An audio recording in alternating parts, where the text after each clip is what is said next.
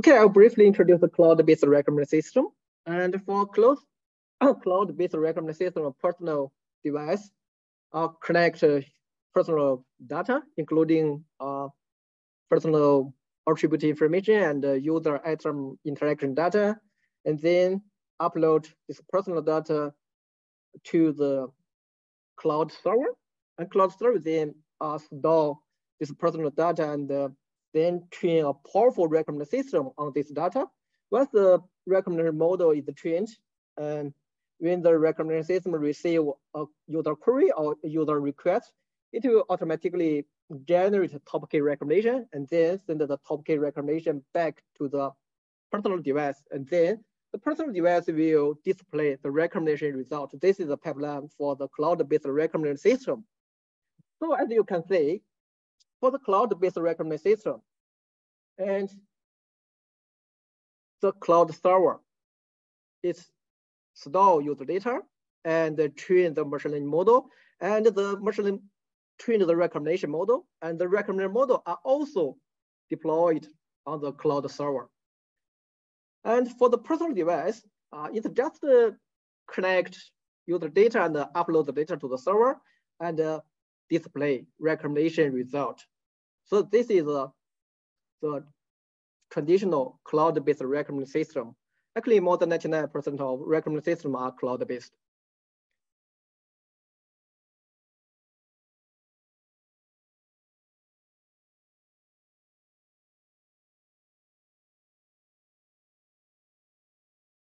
Yeah. So there is a question: is the optimal recommendation paradigm, and what can go wrong here? Actually, for the cloud-based recommendation system, there are three major concerns. The first one is about user privacy, and in Australia, 892 reported data breaches in last year, with 35% of affecting more than 100 users, and 64% coming from retail, health, and financing services. All these apps and websites adopt recommendation systems. So this is the first one. It's about user privacy, about the data security, whether our data are safe or not.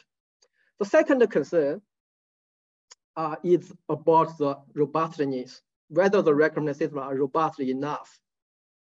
And actually, cloud-based recommendation system heavily depend on the quality wireless connection. If you don't have the wireless connection, you cannot use recommendation service. This is the traditional recommendation system. But however, quality wireless connection is not always available, especially in some remote area. But as we know, the beautiful point of interest, the beautiful tourist attractions are located in remote area. That's where we really need the recommendation system, but where we cannot get the recommendation service because there we don't have the quality wireless connection.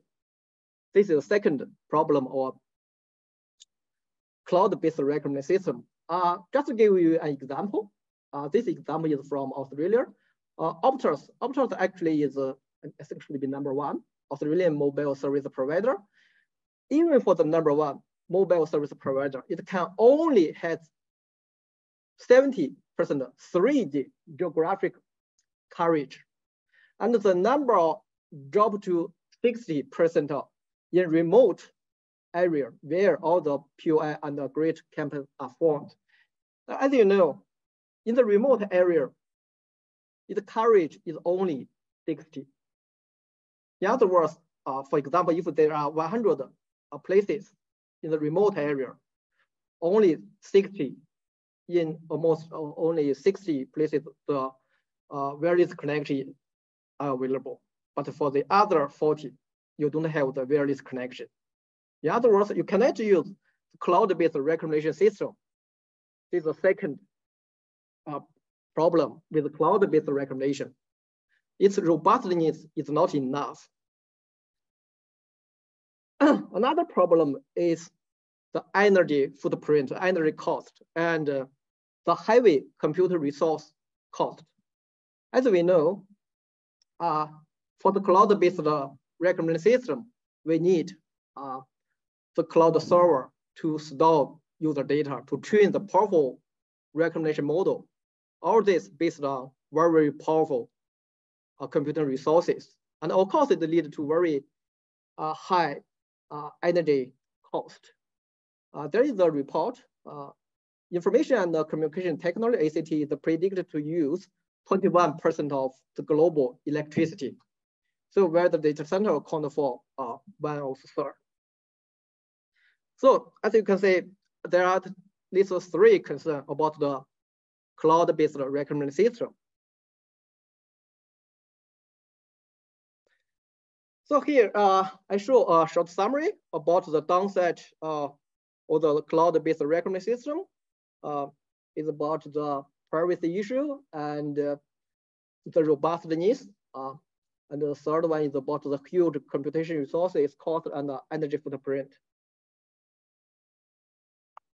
So in order to address this problem, new recommendation paradigm called on-device recommendation system emerged in the recent several years. And for this new recommendation paradigm, we offload some computation tasks from the cloud to the device. Actually, as you can see, for the traditional cloud-based recommendation system, the personal device only collect user data and display recommended result. But for the on-device recommendation system, we change the game. We move part of computation or even all the computation from the cloud to the decentralized device. So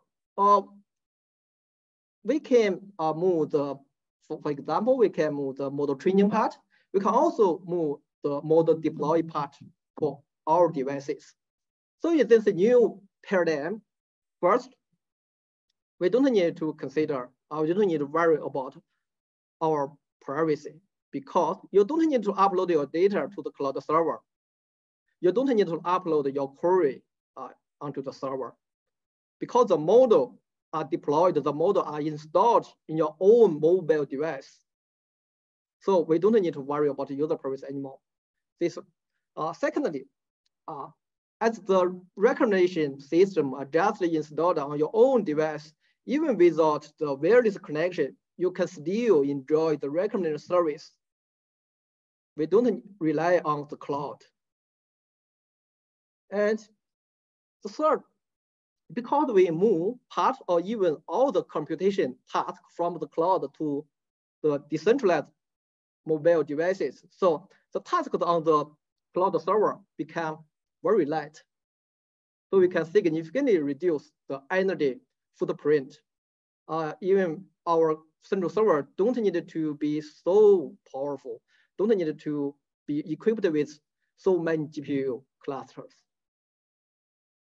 As you can see, the on-device recommendation system are very promising to address the three problems. And as a new recommendation paradigm, on-device recommendation system offer great promise. The first one, we don't need to transmit data elsewhere for analysis, so it's more private. And the second, a recommender is on board to generate results. It can provide instant recommendation. We don't need to worry about the communication delay because there is no communication between your device and the cloud. The third is on-device recommendation very resource efficient. And on-device recommendation is not a fairy tale in academic. Actually, this new recommendation paradigm has been widely adopted in industry. For example, Kuaishou.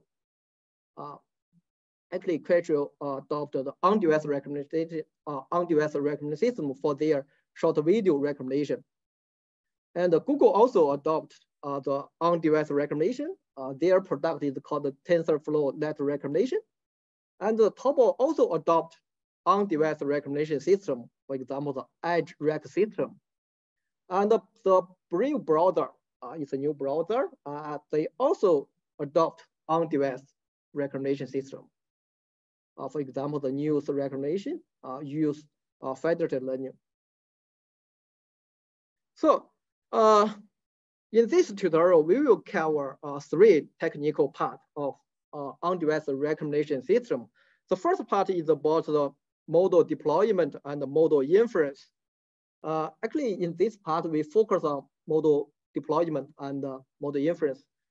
In this part, we still assume the recognition model is trained in the cloud, but we deploy it onto the device and then perform efficient model inference on device. So this part focuses on model deployment and the model inference on device, but we don't care about the model training. This is the first part.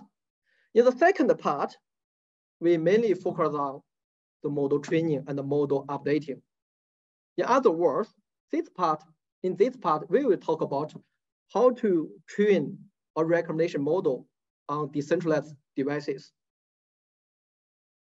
The third one is about the security and the privacy of on-device recommendation system.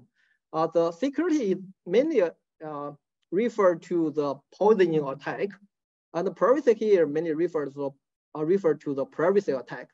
In this part, we will talk about the security issue and the privacy issue and how to address this issue in on-device recognition system architecture. So now let's unfold the code, this new recognition paradigm. Here, this figure illustrates these 3 parts, deployment and the inference. As you can see, in this part, the model training still finished on the cloud server. The second part is about the training and updating. As you can see, we move the model training to the mobile device. The last part is about the security and the privacy. We need to consider even on the device, because when we train recognition model in a collaborative way, because as we know, in a single device, user data is very, very sparse. Only within one single device, we cannot train a powerful model. We cannot train a good recognition model. We have to collaborate with other users. We have to collaborate with other devices. So when you collaborate with other devices, how to collaborate? Do we need to share our data? Do we need to share our model parameter? So when we collaborate with others, we have to communicate with other devices. So when we collaborate with others, the privacy problem appears. So in this tutorial, we will cover this main 3 topics: deployment and the inference, model training and updating on device, and the security and the privacy issue of on-device recommendation system.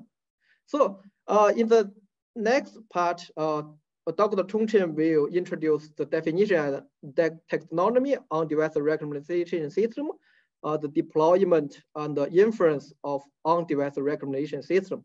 I will hand it to Dr. Chen.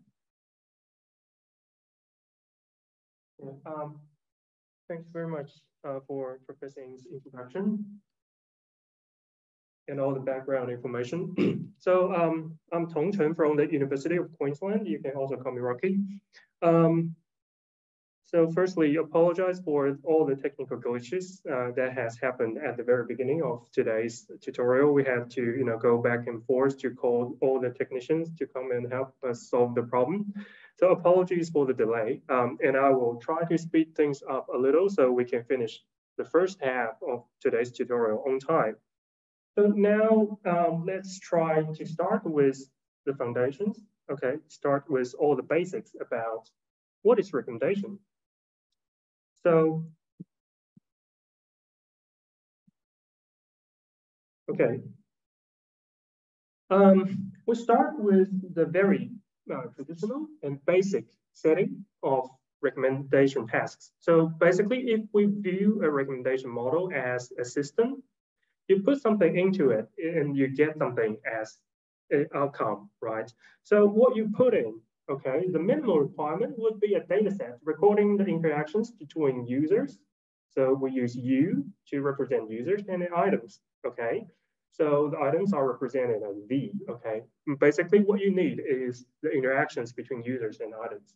And then as the outcome or the output of all the training process with this data set you have provided, we ultimately want a pairwise similarity function. So F, U, and V here.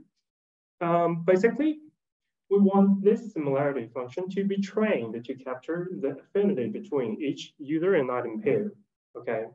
And actually, there has been multiple ways you can use to possibly parameterize this very important similarity function. And some examples are just given here. Basically, you can choose to resort to the very classic matrix factorization proposed by Cohen back in 2009. Or if you have a lot of different features available in your data set, you can also think of using the factorization machines, which are very good for modeling feature interactions. So that is from 2011. And as we enter the neural computing era, actually recommender systems also have huge benefits by adopting a lot of neural models. So you can consider using the deep learning versions of those classic models, for example, the neural collaborative filtering, the new IMF, and also the neural factorization machines, the NFM. And more recently, we actually have evidence, the great success of graph neural networks. They are very, very strong in modeling graph structured data, and that is no exception for modeling user-item interactions because they naturally form some bipartite graphs. So using graph neural networks like the very successful LightGCN, that can be a very, very good choice for formulating this similarity function for your recommendation system. And yeah, of course, there are definitely many more other options for you to choose from, but actually this is not our core focus today, so we'll keep moving. And still, I am sticking with the traditional recommendation setting. Now we talk more about the model choice and optimization objective, okay? So there are many different task formulations actually when it comes to recommender systems. You can definitely do the classic one, the top K recommendation. What we want is basically for each user U, what we want is to find the K unvisited items with the highest similarity score. So generated by this trained similarity function. And basically for this purpose, we mostly adopted this Bayesian personalized ranking loss, the BPR loss. If you have some positive interactions with items, this V plus, and also you have observations on the negative items, okay, the V minus.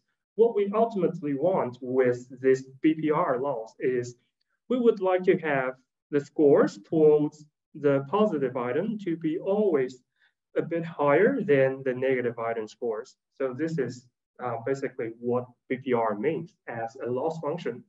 And also, we can define some click-through rate predictions, okay? So by the word meaning, the click-through rate, basically the task is asking us to predict whether this user U is going to click into this item link V, okay? For example, it's an advertisement for some products, kind of things.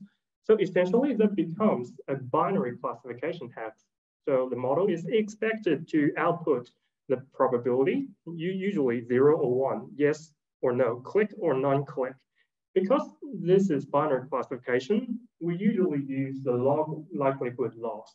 All right, so this is essentially the cross entropy, but written in the binary form. So that's basically it.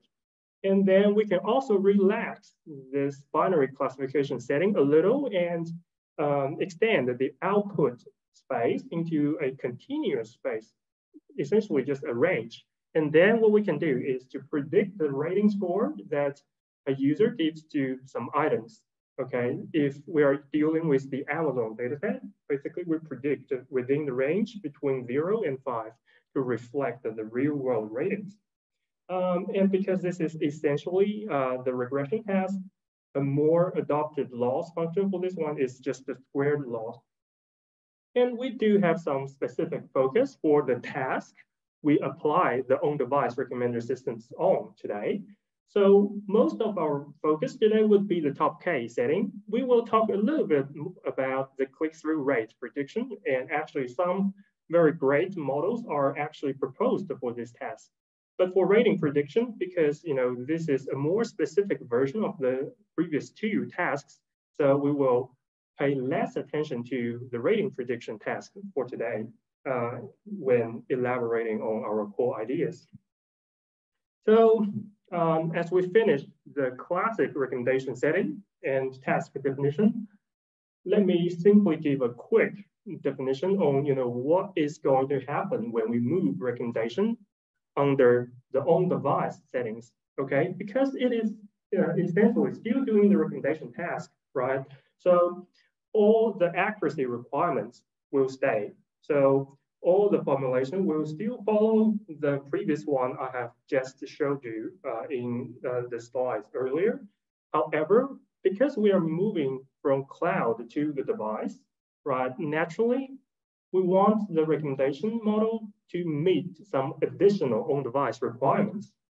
So if we summarize this thing in an informal way, right, we will have some very, very important questions to ask when we do the on-device recommendation.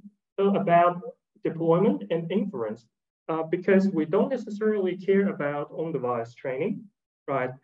In order to make something work in a very resource-restrained computation environment, we will definitely need to care about the parameter size, right? So we are wondering, can this model fit in small memories, right? Only if this can fit in the small memory, then you can try to do all the downstream tasks to do all the predictions. And also the inference time, right? Because you don't necessarily have enough computation power compared with the cloud server. So the evaluation time, the inference time of the deployed model also matters when you're talking about the on-device setting. And also the training and updating, right? This is where the real-time on-device training is needed. Then there is a need to call some attention to the training efficiency, right? You may wonder, will training this function consume much energy, right? If you want to save energy in terms of training, definitely you want to save the time you need for training, right? So there comes the efficiency factor. And the communication overhead, that's very important as well, because in a lot of decentralized or on-device recommendation paradigms, there are some settings that we will need to have the model on each device to communicate with each other in order to enhance the final accuracy you can get. And then there comes to the frequency of information share and exchange, right? Because if you do that too frequently, you're introducing a huge communication overhead, and that will actually harm the training efficiency as a byproduct. And then when we are extending this paradigm and further consider the security and privacy aspects, and there are some other important things and additional goals for us to achieve. So sometimes the model privacy is a very important topic to talk about.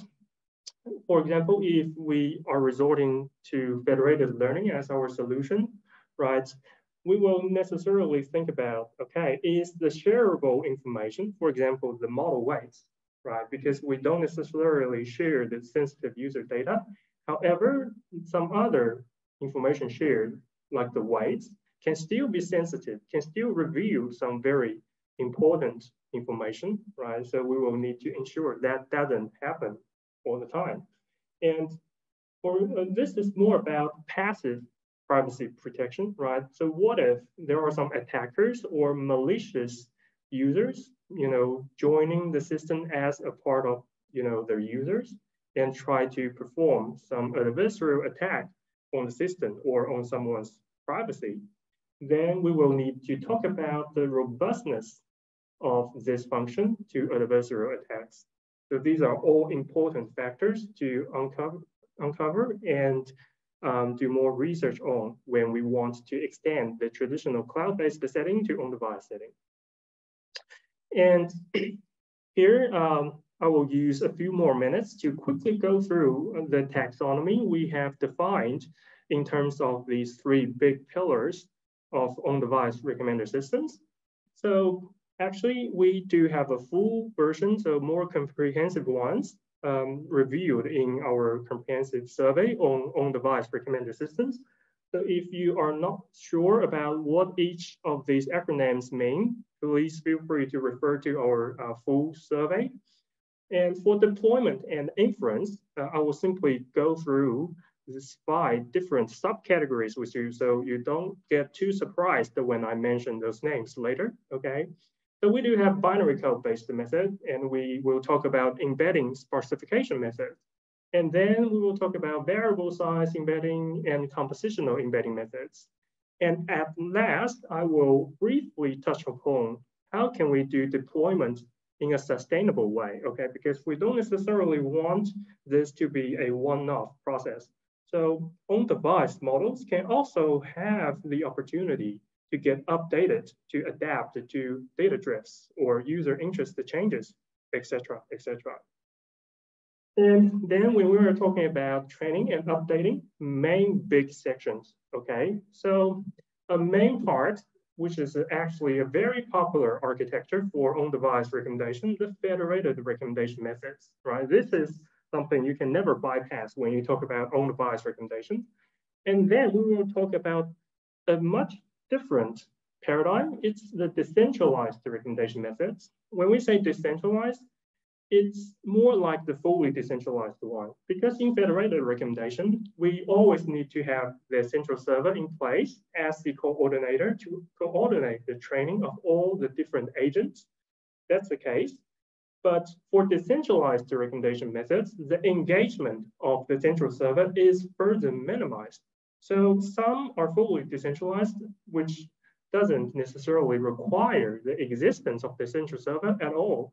And some actually have reduced the amount of times that a central server needs to engage into the training process. So the use of the server will become minimal when we do decentralized recommendation methods. And then there are some on-device fine-tuning methods as well, because remember, this part is all about training and updating. Okay, then we talk about security and privacy, okay? And for this part, 2 main research problems will be discussed. The first one is about the privacy risks. So once you have discovered some privacy loopholes, okay, how can you possibly fix all those issues? And then we have some active attacks that might happen when you become one of the users of the on-device recommender systems. So if there are some, for example, poisoning attacks, which is a very common type of attack people see for recommender systems, how can we possibly protect our own device recommender from those attacks? So again, if you are interested in knowing more details about all these taxonomies, please feel free to always refer to our comprehensive survey on on-device recommender systems. Okay, so that's all about the definition and the taxonomy. That is more like the entree and appetizer before the main course comes, right? So now we will be entering chapter 3. That is about deployment and inference. So all the following 3 chapters, these are the main technical chapters. So here comes the main course of today's tutorial. So let's try to do a quick recap on this figure that Hongzhi just showed us all, right? This is how the ideal decentralized recommender system should look like, right? We are introducing more computing roles to the devices, right? To users' personal devices. And we want to deploy some models locally in order to offload all the computation from the cloud to the device. And with this one, a key question to ask is, what can be the most important part, right? So what ensures this to happen? So basically, I think many of you have realized what will be the key component for this one, right? So it's just sitting here right in the middle. It is the lightweight recommender that will make the difference here for on-device deployment and inference. So the key is to build a lightly parameterized recommender, because if something is lightly parameterized, it can fit into the very restricted memory constraints, right? And the computing space of the small personal devices. And then you will be able to do subsequent tasks like recommendation. And in our comprehensive survey and research and our own work over the past few years, we have drawn this conclusion right here. That is, almost all the existing studies on developing these lightly parameterized recommender systems are around embeddings, okay? So embeddings, that is a fairly magical word for a lot of computer science areas, and that is no exception for recommender systems. Because we are not assuming every one of us sitting here today is having the background of recommender systems. So we will try to talk about more details when it comes to embeddings, okay? So we will try to answer these three important questions one by one in this main chapter. So firstly, what are embeddings, right? Especially in the context of recommender systems. And why do embeddings matter when we want to do on-device recommendations? And then the third question is, if they do matter, right, how can we achieve lightweight embeddings in the context of on-device recommender systems? So this will be the very important questions to get answered. So let's try to answer all these important questions one by one. So first thing is, what are embeddings, right? So let me try to simplify things a little and just put embeddings into the context of recommender systems. So basically in recommender systems, embeddings are just this RD vector, so a D-dimensional vector defining the real valued space. And that will be used as the representation of entities. Okay, I'm using the entities here, but in order to clarify that a little bit further, let me define two scenarios. Okay, scenario one, we just are doing ID-based recommendation. So basically, in the data, in the record, you will only see user with some IDs and item with some IDs. They have interactions. So you don't have anything further. You don't have any features that describe the users and the items, okay? Then the entities will simply be those IDs of users, or just the users and items. And then if you're lucky, you can get your hands onto some feature-rich data sets. You can essentially do this feature-based recommendation, and the click-through rate prediction is a very typical example of feature-based recommendation. So in this case, entities will essentially become the features that describe users and items. So if we talk about users, it can be a user's age group, the region, the country, and the occupation kind of things, et cetera, et cetera. And for this one, those features are usually paired with the IDs of users and items because having the exact IDs usually enhances the overall recommendation accuracy. So we can basically see the feature-based recommendation is a kind of setting that underscores this one, right? So the most common thing we will see is the users and items, and each user, each item will have their own embedding vectors. So we will talk mainly about this kind of scenario when we make any examples later on. Actually, here is just one example I'm going to make, right? Suppose we just have 3 items and 2 users in the entire data set. We can somehow learn their vector embeddings, right? And this is how they will possibly look like in the embedding space. So because each of the vectors can be essentially viewed as a specific point in this D-dimensional space, then it becomes fairly intuitive and easy for us to identify their similarities, right? For example, the MacBook Pro's distance with this user, Amy. This can be easily done quite efficiently using a lot of well-defined distance metrics, right? Like the cosine similarity, the dot. These are pretty interchangeable. and then the Euclidean distance. So they all can be used for quantifying similarities.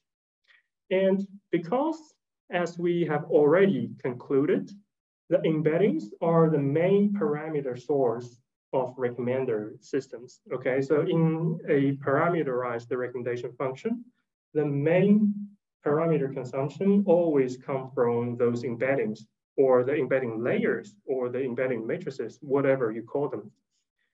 So let's see, why is that the case, right? Let's try to motivate the research on the embedding layers a little bit further.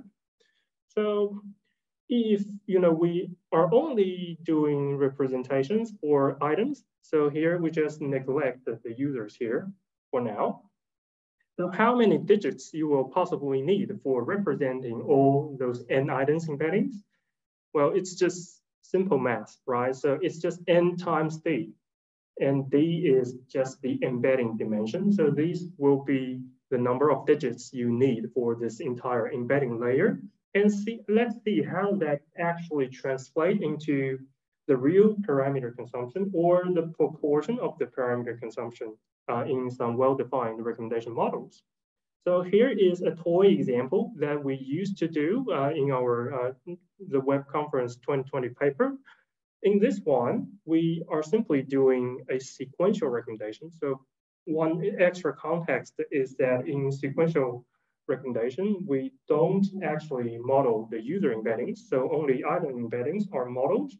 And here is one quick example using 10,000 items with dimension of 128. So this is the amount of digits you will need for item embeddings. And this part on the right-hand side are all other model parameters. So if you simply account for the percentage, right, you will quickly notice that the item embeddings actually acquires the heaviest part of this entire model. And that's just for 10,000 items. So this is actually not even close to the industry scale, because in real life, the industries are dealing with billion scale item sets. And there are many, many examples from many industry companies, like the Pinterest and Alibaba. And we see from all these references, they are already dealing with those billion scale item sets from 2018. So that's way earlier. So that's around 6 years ago. And let's try to do another round of computation as a follow-up example. Okay, so let's suppose we have 10 million items. So it is not even billion scale. It's just 1% of a billion with this same dimension. And then we will have this amount of digits. And if we do some quick conversions, that's going to translate into 5 gigabytes in a 32-bit floating point system. Okay, so that's 5 gigabytes doesn't sound necessarily a lot when we talk about modern computers supported by GPUs, right? But recall, we are actually dealing with the on-device setting. So that will essentially mean if you have this 5 gigabytes to represent all the items, that will also go into whatever mobile app you are developing. So imagine you see a shopping mobile app with 5 to 10 gigabytes in size. That is quite scary, right? And that doesn't only occupy your disk space, because they will also need to be loaded into your RAM in order to facilitate all the computation and the similarity calculation. So they will take space in your memory as well. So that is pretty impractical if we talk about on-device deployment and inference. So we have addressed what are embeddings and why embedding matters in this context. And let's try to discover what are all the possible remedies, right?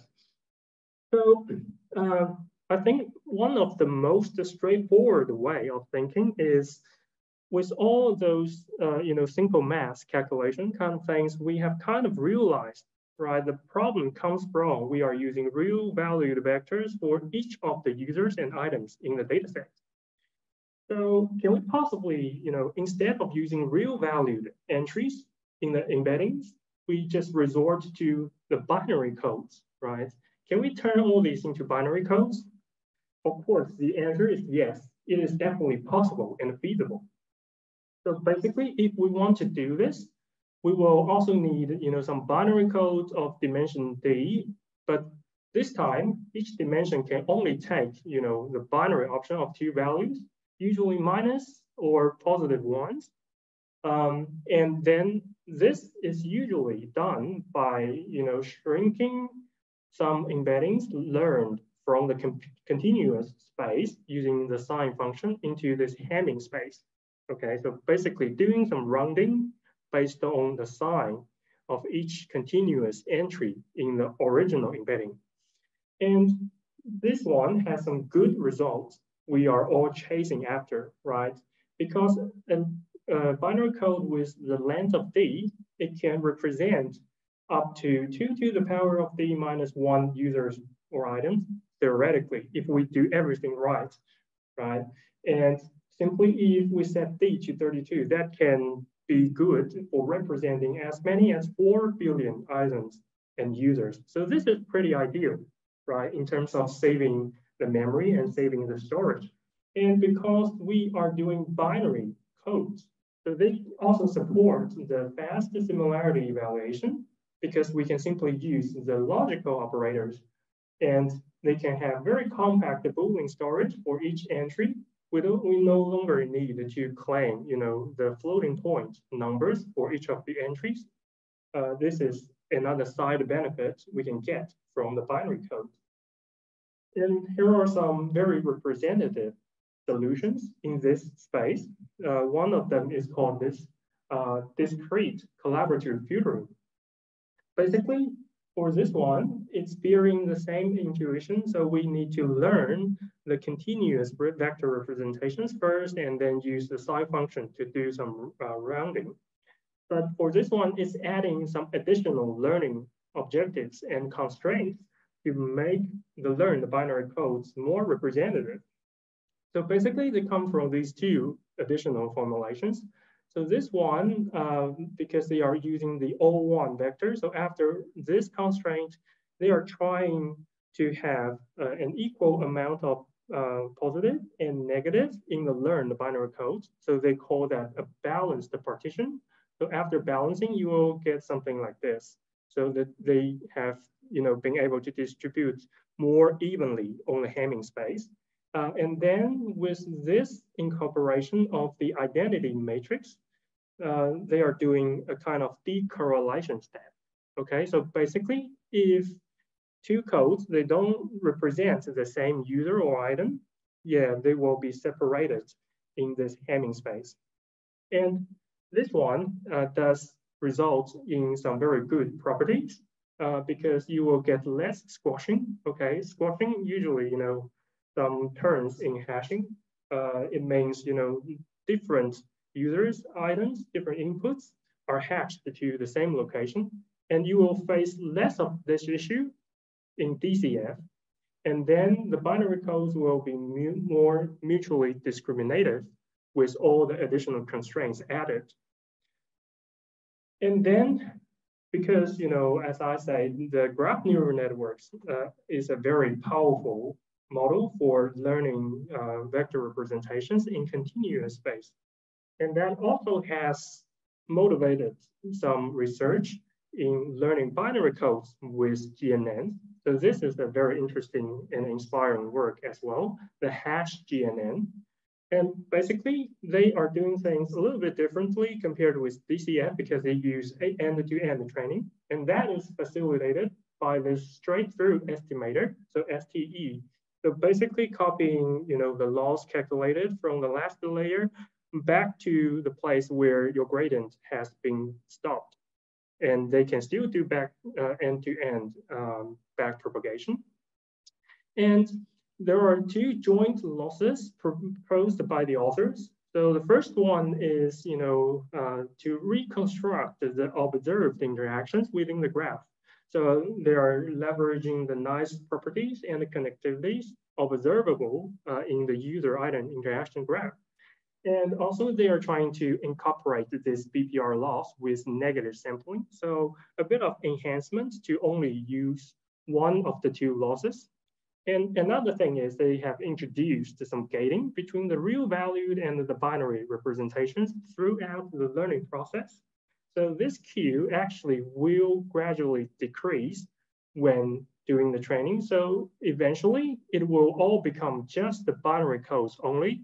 But with this trick, they will be able to stabilize the training a little bit more because initially they will be able to have the guidance from the more informative real valued embeddings. So they can, have better representation power and also accuracy when shrinking the memory size. However, it is a bit of a sad story for learning binary code because based on our experience, we don't see many follow-up works after 2020 or 2021. So there is actually a good reason for it, right? Because there are some properties, the negative parts of binary code that you can never avoid. So they are becoming less and less popular in the context of on-device recommender systems. Because the quick summary is here, the distinctiveness of individual binary codes doesn't necessarily translate to informative similarity score produced by this recommender system. So why? Why is that the case? So here is one simple example. Okay, we have one user and 4 different items, and each of them has been assigned a binary code. And we can see they don't have any sparking. All codes are different, right? So it is good level of distinctiveness based on all the nice objectives we are chasing after. However, if we do some quick logical similarity calculation, so this one is normalized, right? If we have done this similarity calculation, we will quickly notice, okay, these 4 items, they are different and their codes are different. However, the resulted similarity score is the same, right? This is mainly due to the inherent nature of, using logical operators. So these 4 different items, but they have same scores. So they will become undistinguishable for ranking purposes, right? Because all the essence of doing a recommendation is to help users decide which is better than which.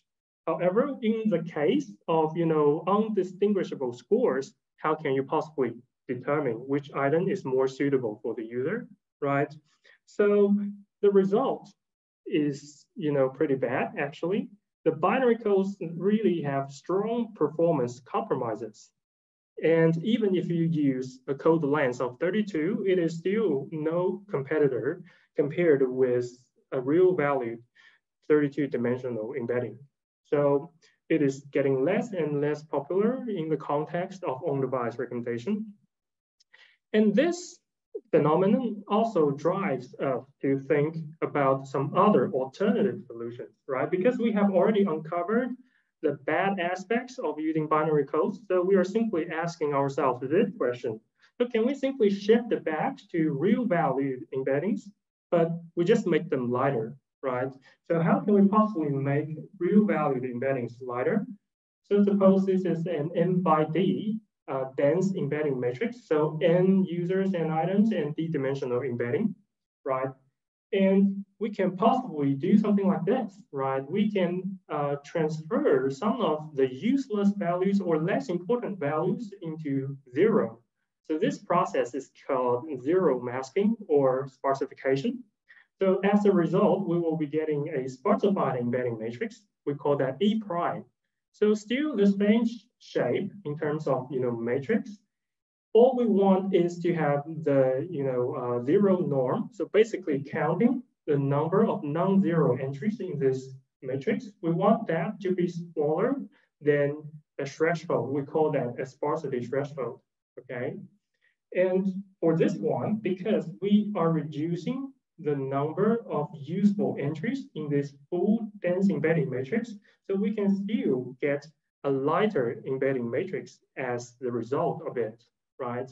So because the sparsified matrices can be efficiently stored. If you are using Python, using NumPy, you can use SciPy sparse matrix. If you are operating with PyTorch or TensorFlow, you can use sparse tensor for storage. both are pretty efficient compared with storing a full matrix. And in this case, only this sparsity threshold will matter. And then, because we have this sparsification, we are not changing the dimension, right? So each embedding still has the length of D, so there's no modifications actually you will need to do for all the following computation steps. So you can still reuse all the components that is defined for this shape. So no change at all because of the consistent length. So that's a good property as well.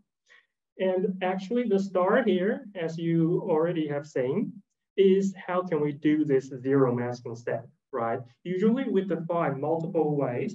These are all trainable algorithms to perform this zero masking to make this thing lighter, but also performant at the same time. So let's quickly see, some good ideas of doing the sparsification. So this is a very representative solution, the PEP. This is one of the papers published in the iClear 2021. So we have been, closely following this research because it is very inspiring and useful to us as well.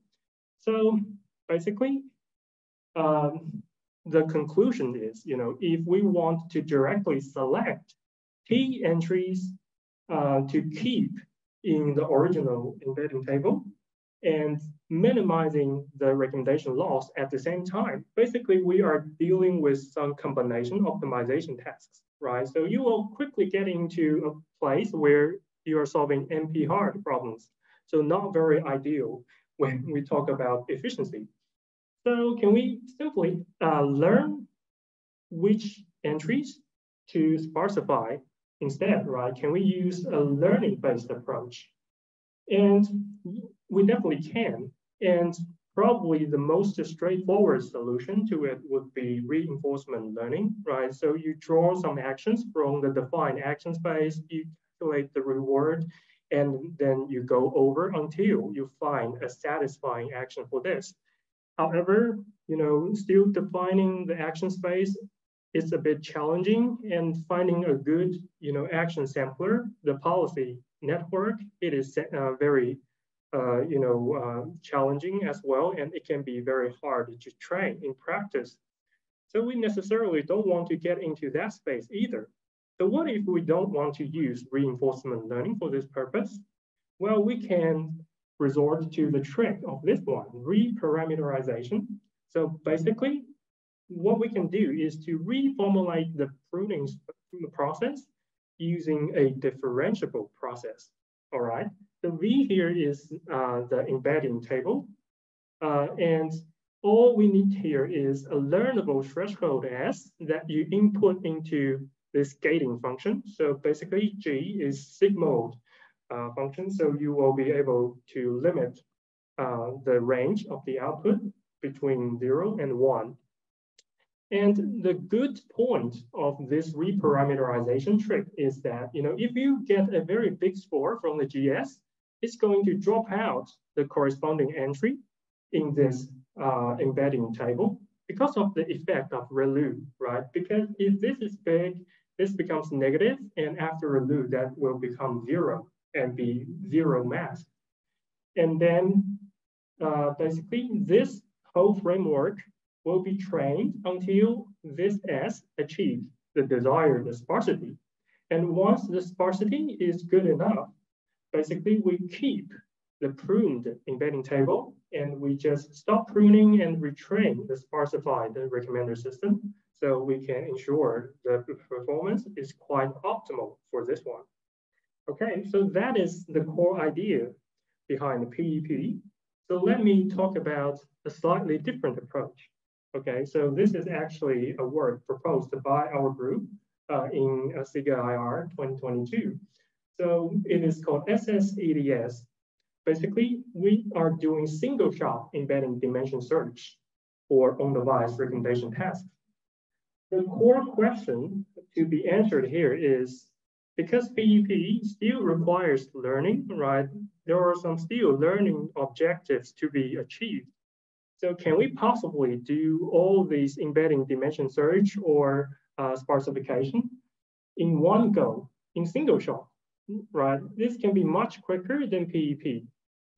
So basically, this is our objective function, a slightly different formulation with the previous one, but bearing the same intuition. We want the sparsity to reach our desired level, and also the recommendation loss can be minimized at the same time. So all the formulation comes down to a core task of learning a binary mask over the embedding table, right? And then this task further comes down to learning the importance of each dimension actually in each embedding vector. So if we can figure out what is the importance of each number in an embedding vector, we can basically remove the less important ones and keep the important ones.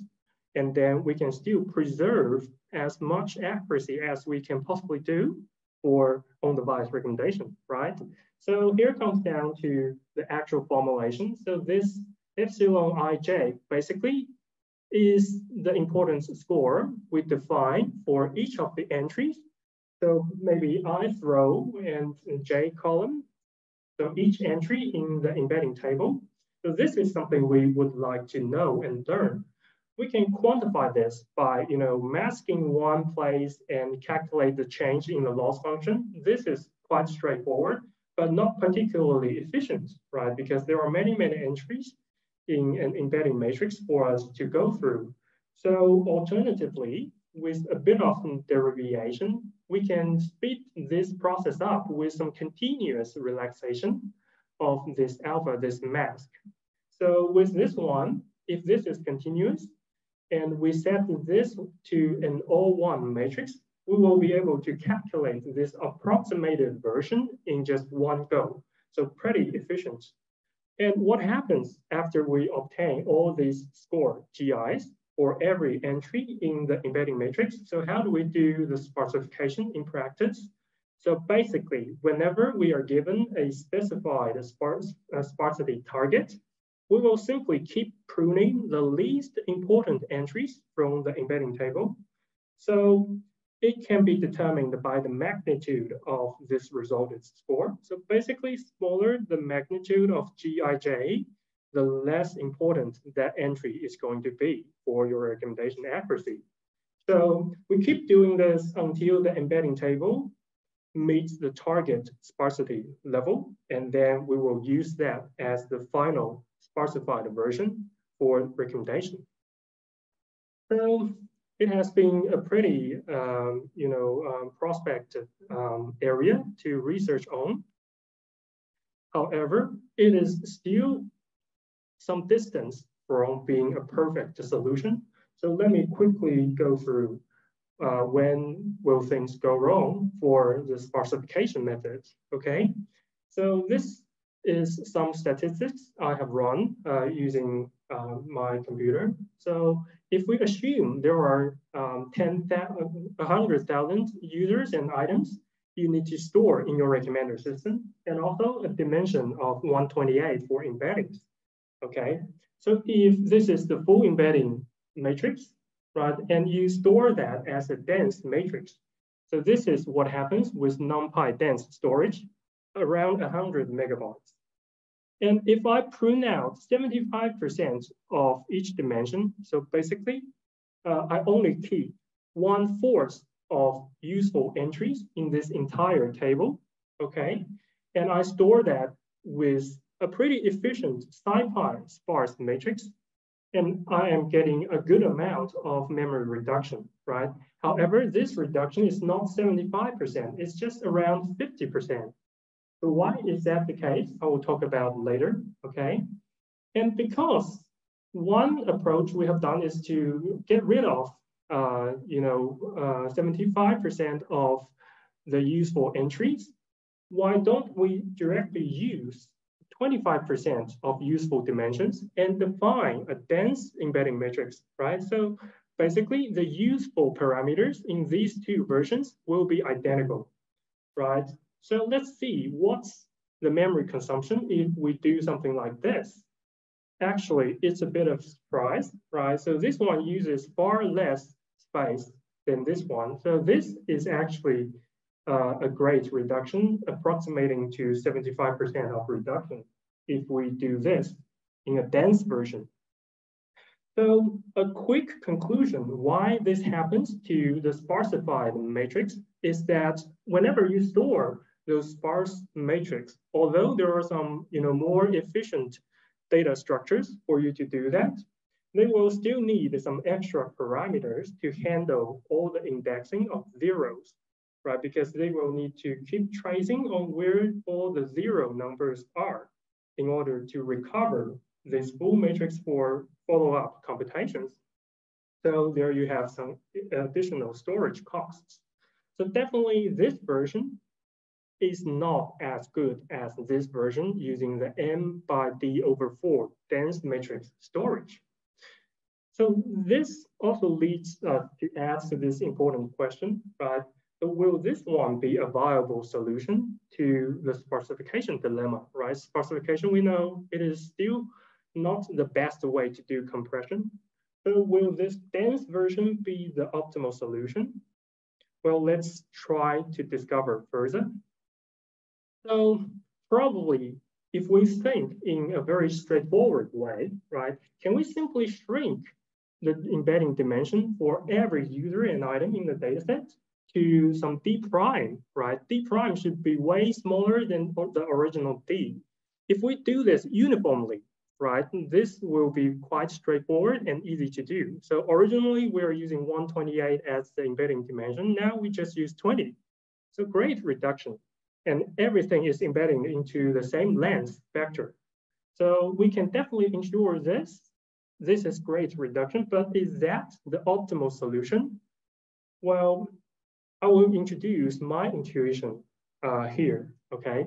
So if we still take items as an example, so we know that some items are naturally more popular in recommendation datasets, right? So if one item has many interactions, then it's going to be able to encode more useful information when its embedding is trained. So naturally, we can claim more space, more embedding dimension for that specific item. So here comes my hypothesis, right? So each item should have different importance to the recommendation task. So we don't necessarily need to claim equal embedding dimensions for all the items uniformly, right? So they can have variations. So we relax the requirements a little from the naive solution I just introduced. So basically we can allow each item V's embedding size dV to vary. So they don't have to be the same, as long as one important criteria is met. So what's the criteria? We can result in this amount of total parameters, right? So we can set our ideal average embedding dimension. So what can be the total parameter allowed for us to use? As long as we can still do everything within this budget, then all good, right? So this will be a pictorial view of how the process looks like. Still, we're starting with an m/d dense embedding matrix, and then we simply resize the embedding dimension for every item in the dataset. So these unused parts are no longer zeros in the full matrix. They have been changed to a dense vector, but simply in smaller dimensions, right? Because they don't occupy, additional space with the useless zero entries. So they will naturally, use less space. And in order to do that, this process usually will need some carefully designed embedding size search algorithms. And those size search algorithms are usually a subcategory of the AutoML algorithms. So AutoML stands for automated machine learning. And I will simply focus on this part from now. So in order to achieve the process I just introduced, right, allow for different dimensions for every item you can possibly have in your dataset, there is one early work called the auto-embed, the automated embedding search, proposed in 2021. So here is, some resemble from the AutoML pipeline. So if we recall what is happening with the AutoML framework, we know the core idea of AutoML is to try different candidate neural networks, right, or different structures. And then we simply pick the best performing one for every given task. And actually, there's a lot of similarity between AutoEmbed and AutoML. So for AutoEmbed, the difference is we are simply trying different candidate embedding sizes, okay? The size is defined in a fixed set. So for example, in this paper, the authors are using 2, 8, 32, and 64. And then we simply pick the best embedding dimension for every item we see in the dataset. So there has been a lot of discrete decisions to actually make, right?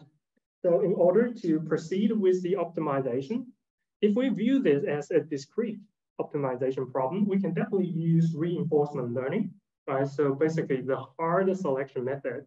So choosing one at a time, calculate the reward. If not good enough, we go back and pick a different action. So this has been used in some other earlier work for reducing the memory size of embedding layers.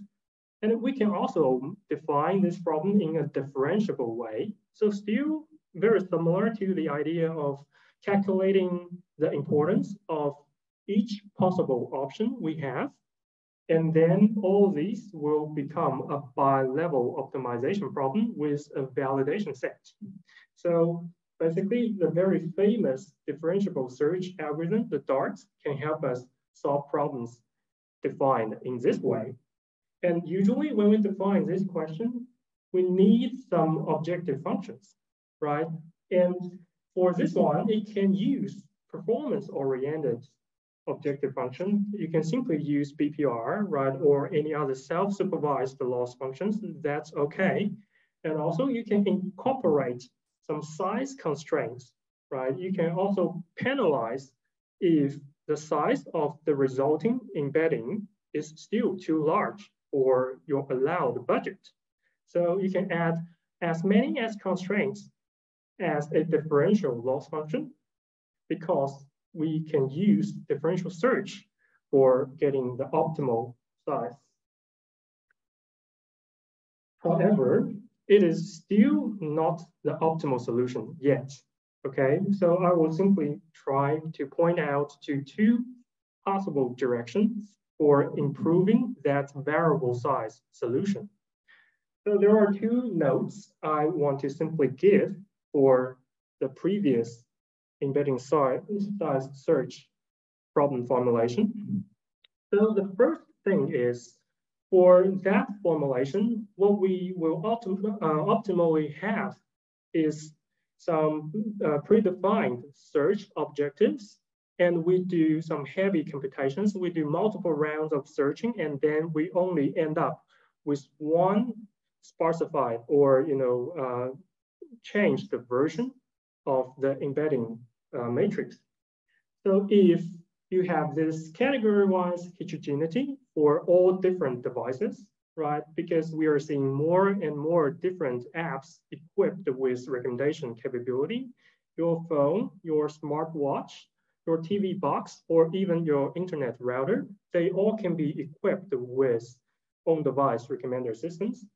However, they all have different capacity, right? They have different memory budgets allowed for your recommender system, even if they are designed for the same task. So if your phone has good capacity, then we search for a pretty big one. It won't necessarily fit into other devices. So if we simply pick the smallest device we can possibly find and search one for it, then all these devices, when we deploy the small model on it, it's actually wasting the amount of computation power we can use, right? Because we could have claimed more memory space and have a more higher capacity recommendation model to use with higher accuracy. And also this kind of heterogeneity also happens if we see from the age perspective, right? So if you are using iPhone from the 2017, the iPhone 8, only has 2 gigabytes of RAM. So probably if you do on-device recommendation in 2017, probably your target would be this 2 gigabytes for the resulting size of your embedding. However, if we move on to 2020, right, you're allowed to use more computational power, 6 gigabytes. Would you still, stick to the original old 2 gigabytes memory budget? That wouldn't be very practical, right? If we're talking about maximizing the accuracy and performance.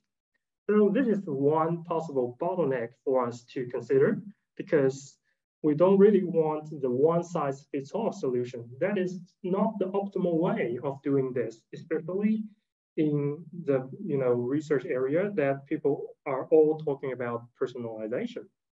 And the second thing is we still have this huge performance bottleneck for variable size embeddings, because as you see from the previous predefined action space, basically we only are able to choose from a set of 4 different possible embedding spaces. Not very ideal like this one. It's simply too discrete. So it's actually shutting down our opportunities for searching for some fine-grained embedding sizes. What if the optimal embedding size is a number that sits between 32 and 64, right? We cannot achieve that with these coarse-grained search candidates. However, if we think about using continuous search interval, like 1 to 28, definitely we want that to be a natural number, because we cannot have decimal points for embedding dimensions. It is definitely desirable, but we are adding huge costs if we are talking about searching or reinforcement learning, because the action space will simply grow to a very large status. That can be very costly, right? So how can we possibly achieve this fine-grained search, improve performance without putting too much computation in the process? So these are the 2 possible nodes we want to improve on. And let's see how can we address these challenges further. So here is our solution to the first note. Okay, so we want the model, the search algorithm, to be able to adapt to different memory budgets, right? And with some efficiency guarantee. So these 2 work come from our group. So one is from KDD 21, the other is from TKDE 24. So basically, this is how it works. We have a pre-trained full item embedding matrix, and all we need is to get some well-defined automated search function, which should be very efficient and requires no training as you go.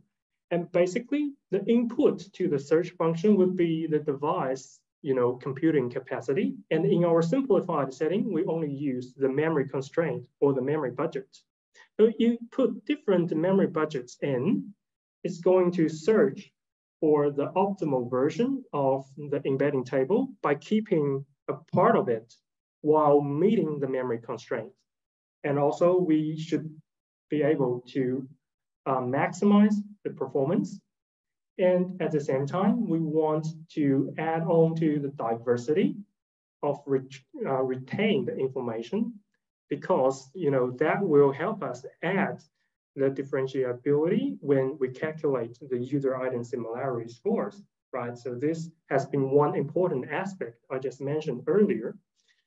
And also, based on this one, we also proposed a plus version, basically. This one is just a universal version. So for whatever user, you only get one version of pruned or simplified embedding matrix. But we can do that in a personalized way. So basically, for every single user in the dataset, you will be able to get an optimally customized version, which is very lightweight and suits your memory budget. And this will help us further maximize the recommendation accuracy when we do personalized recommendation.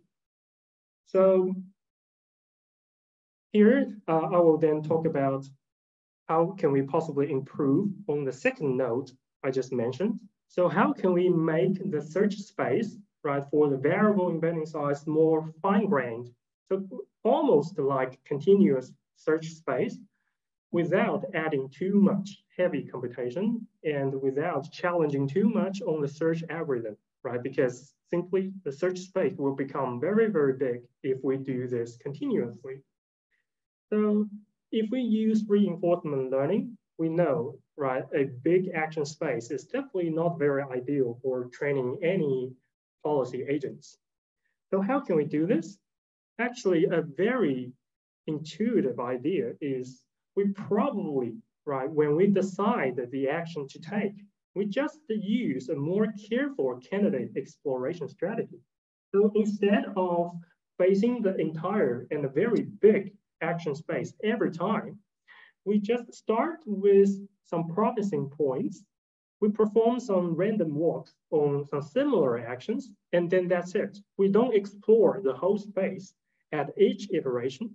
We just do the exploration gradually. And we also use this noise term here to encourage, okay, we can jump out of the box because of the noise every time we do the action sampling. So we can explore some unseen actions as we go. So this is also one of our proposed solution in CIR 2023.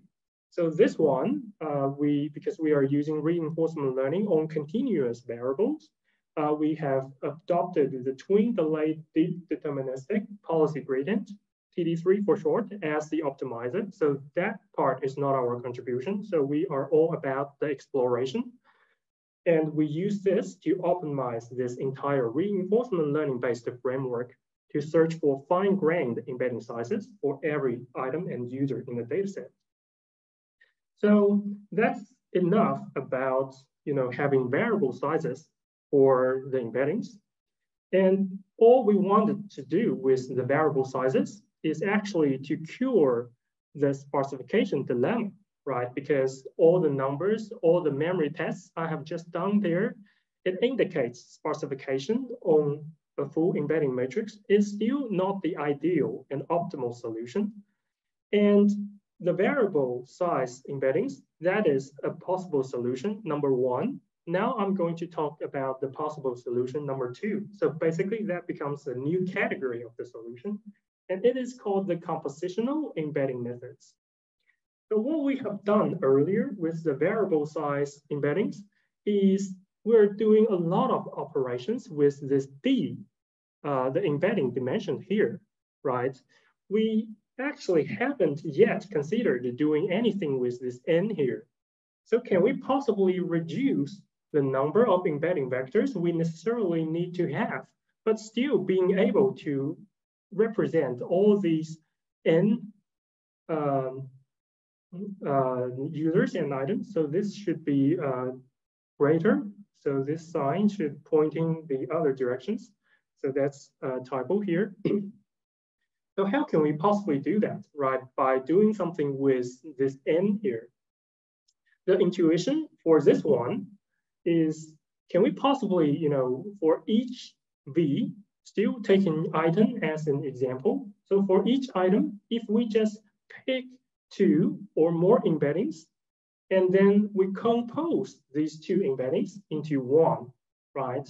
So if we do any combination theory, right, then if you have an N prime way smaller than N, the number of actual users and items in the dataset, this amount of parameters can actually help us represent N prime choose 2 items, right? Still a huge amount of space saving. And then this idea is referred to as the compositional embedding methods. So here is the graphical view. So these 2 matrices, actually, these are 2 code books. All we need to do is to find some predefined or learnable assignments. So every time we see an item, we know the code we should assign to it. And with this code, okay, index 2, so we get this vector. Index 1, we get this vector from a different code book. So we get these 2 small codes and we use some composition ways, okay? Can be concatenation, can be addition, can be element-wise product, whatever your choice is. After the composition, we will be able to get this unique vector representation for every item in the data set. And this is how we do it, the code books, right?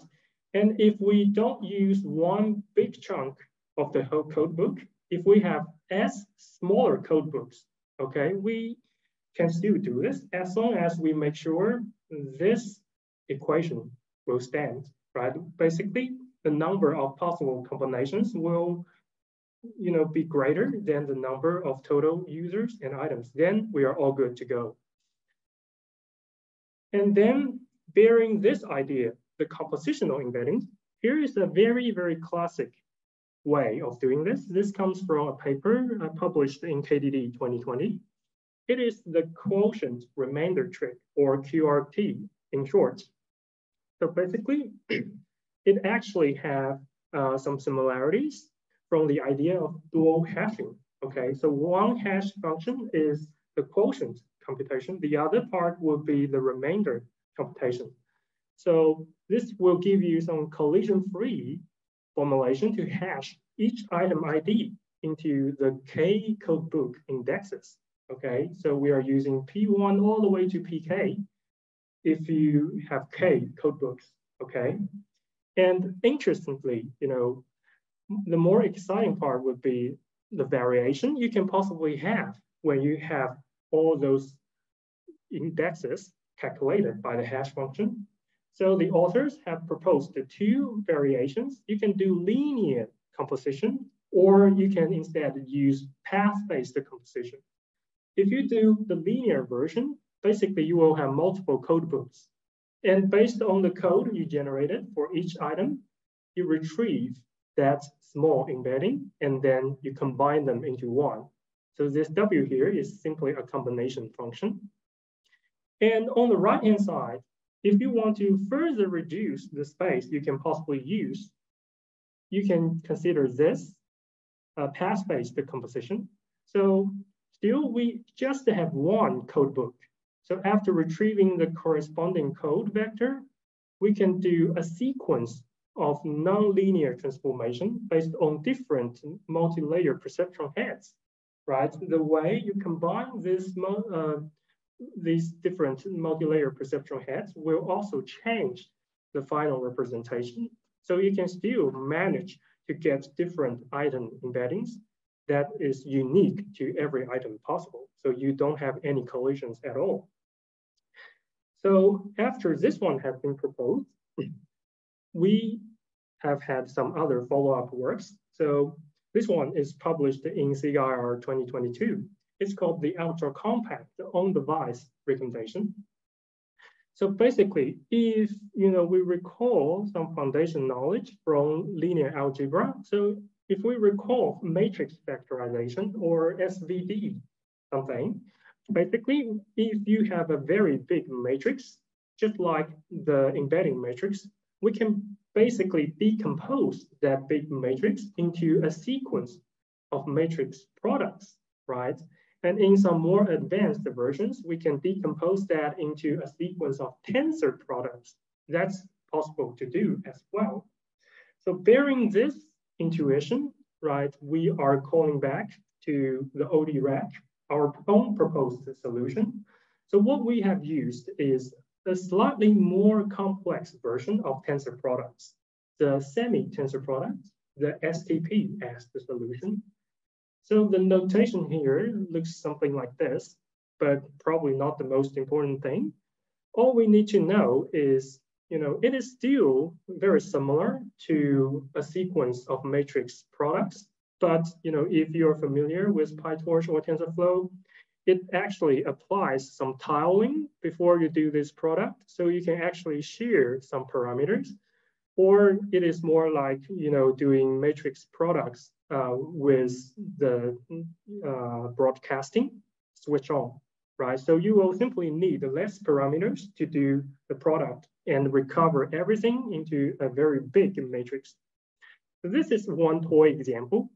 So if you have a 12x8 embedding table, and with STP, we will be able to shrink that into a sequence of tensor products, of 3 tensors. So these are the smaller tensor shapes we will result after doing STP. So you can see the amount of parameter deduction we have resulted here. And what's more special about this solution is, there are some additional learning components to further enhance the accuracy despite the sparsity of the solution. So we have used the knowledge distillation from a full teacher model. And also we have done some contrastive learning on the smaller, compact on-device model in order to further preserve the performance and the accuracy. So in all the previous methods, we know basically if you get some full embedding matrices, we basically have some predefined ways, right, of finding them. And then if we have some smaller tensors or smaller code books, all the two previous methods I just mentioned have some predefined ways of formulating each unique embedding vector for each given item, right? But this actually motivates us to ask this important question. So is this predefined compositional assignment? So assignment basically is the way we decide the code, right? The location of the code books for each given item. So is using predefined way the optimal way, right? Are there learnable versions of this so we can basically adjust the compositional assignments adaptively based on the semantic context of user item similarities? So with this intuition, here comes our solution. So this is published in SIGIR 2024. What we have done is, this is our codebook, meta embedding, so E meta, and S is a trainable sparse assignment matrix. What we have done differently is to plug this into a GNN-based recommender. So we will be doing some composition encoding, and then we will be able to form the layer 0 embedding for each item in the graph. And then we will be able to propagate it further using graph convolution, right? And after doing that, we simply use this similarity constraint, right? Because our intuition is, if you can recover the full embedding layer 0, right, with this assignment matrix, this similarity should also hold when you have done all the convolution. And this similarity should also hold at the final layer as well. So this has become a very, very nice property for us, especially in the context of learning assignments. Because if you have this equation, you can specifically solve this very quickly with a closed form solution, right? Because all you need to do is to calculate the matrix, the inverse. Only one additional challenge is this is not a square matrix, so we have to use some pseudo or more Penrose matrix inverse instead as a workaround. But the good thing is, right, the code book can be learned end to end using gradients. But this one, the assignments, we can directly calculate this in closed form. So these two learning processes are interdependent from each other, so they don't necessarily interfere with each other's performance. So this is very good, and we have also verified the good performance as well. Okay, so we have talked about variable size embeddings and also compositional embeddings, right? But they do have some commonalities, right? They both come after I have introduced the problem of sparsification dilemma. And both variable size and composition embeddings are sound solutions to this dilemma here. But is there a definite comparison that which is better than which in all cases? Actually, no. Okay, so if you ask me the question, when to use which solution, it really depends. So here is a quick summary of the pros and cons of each solution, the variable size embedding, VSE, and the compositional embedding, CE. So basically, both of them will be able to achieve better memory efficiency than the embedding sparsification, right? Because you don't actually need to record the index of 0 entries. So this is a plus for both. But if you want to have flexible embedding dimension based on importance, then VSE would be the only method that can do this. Because in CE, all dimensions are d-dimensional, okay? And then if you don't want to introduce any additional assignment storage, okay, you don't want some additional storage that is used for assigning the code books, right? Then VSE is also the solution that you can go with, not for CE, right? And then the additional benefit actually for CE, the compositional embedding, is because all the embedding will share the same embedding dimension of D, right? We are only doing things with N here. We're not doing anything with D. So we have no need to modify the downstream similarity functions, right? So if you have some MLPs or projection layers designed to handle a D-dimensional vector, no changes are needed, but changes and dramatic ones will be needed for VSE, because for each embedding, you actually are facing different dimensions. So you will need some smart workaround, and more efforts will be needed for changing the downstream functions. And then the ability to handle new users and items. Well, for variable size embeddings, it will be fairly challenging, right? So basically all the searches is done while all the items and users are seen. And for compositional embeddings, well, I put a question mark here because it will also require some special designs, some new thoughts into it. So if you can come up with some coder start encoding scheme, right, generate codes for new users and items based on, for example, site information, yeah, you should probably take this, right, and give this a green pass. But for other cases, well, I think more efforts will be needed to put when searching for a viable solution. And then I will end my part with this one last page of slides. So it's all about the sustainable deployment, right? It is all about keep your model, stay up to date for the new data drifts or distribution shifts, or simply the change of user interest.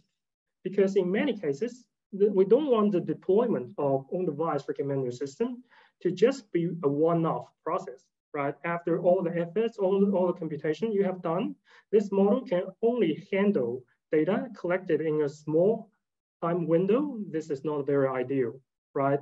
So in order to keep the on-device models up to date, a very, very popular way of doing this is called the patch learning. So that's a very solid choice in many scenarios. I will briefly talk about these two options here because this one actually has some overlap with the content that Liang will be introducing later because he will be talking about learning and updating. So on the left-hand side, you have model over model distillation. The way to do it is to simply learn some updates on the cloud and then distill it, right, with some distillation laws, right? And then on the right-hand side, we have the communication efficient on-device model update or OD update.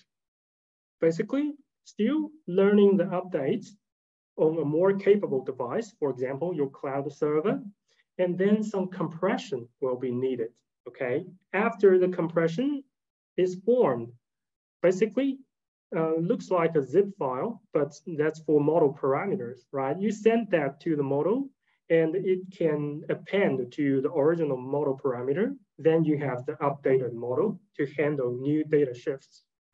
So basically, these are two promising ways of keep your model up to date if you want to leverage sustainable deployment for on-device recommender systems.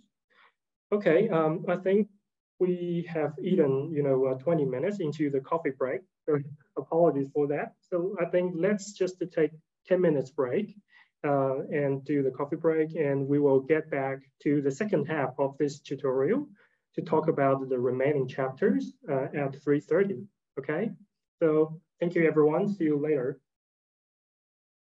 So firstly, welcome everyone back to the tutorial, and also thanks for the Professor Hongzhi and Dr.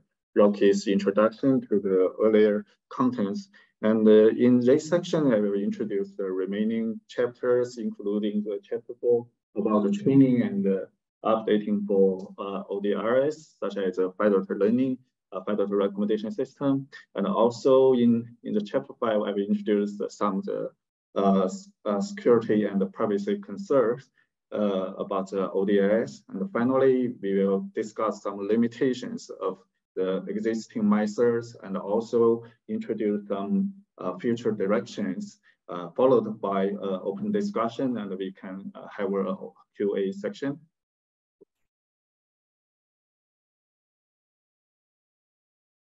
Okay, firstly, we will introduce the training and the updating for ODRS because Rocky has already introduced the deployment and the inference of ODRS. However, although the model has already deployed on the devices, however, the training process is still in the cloud, right?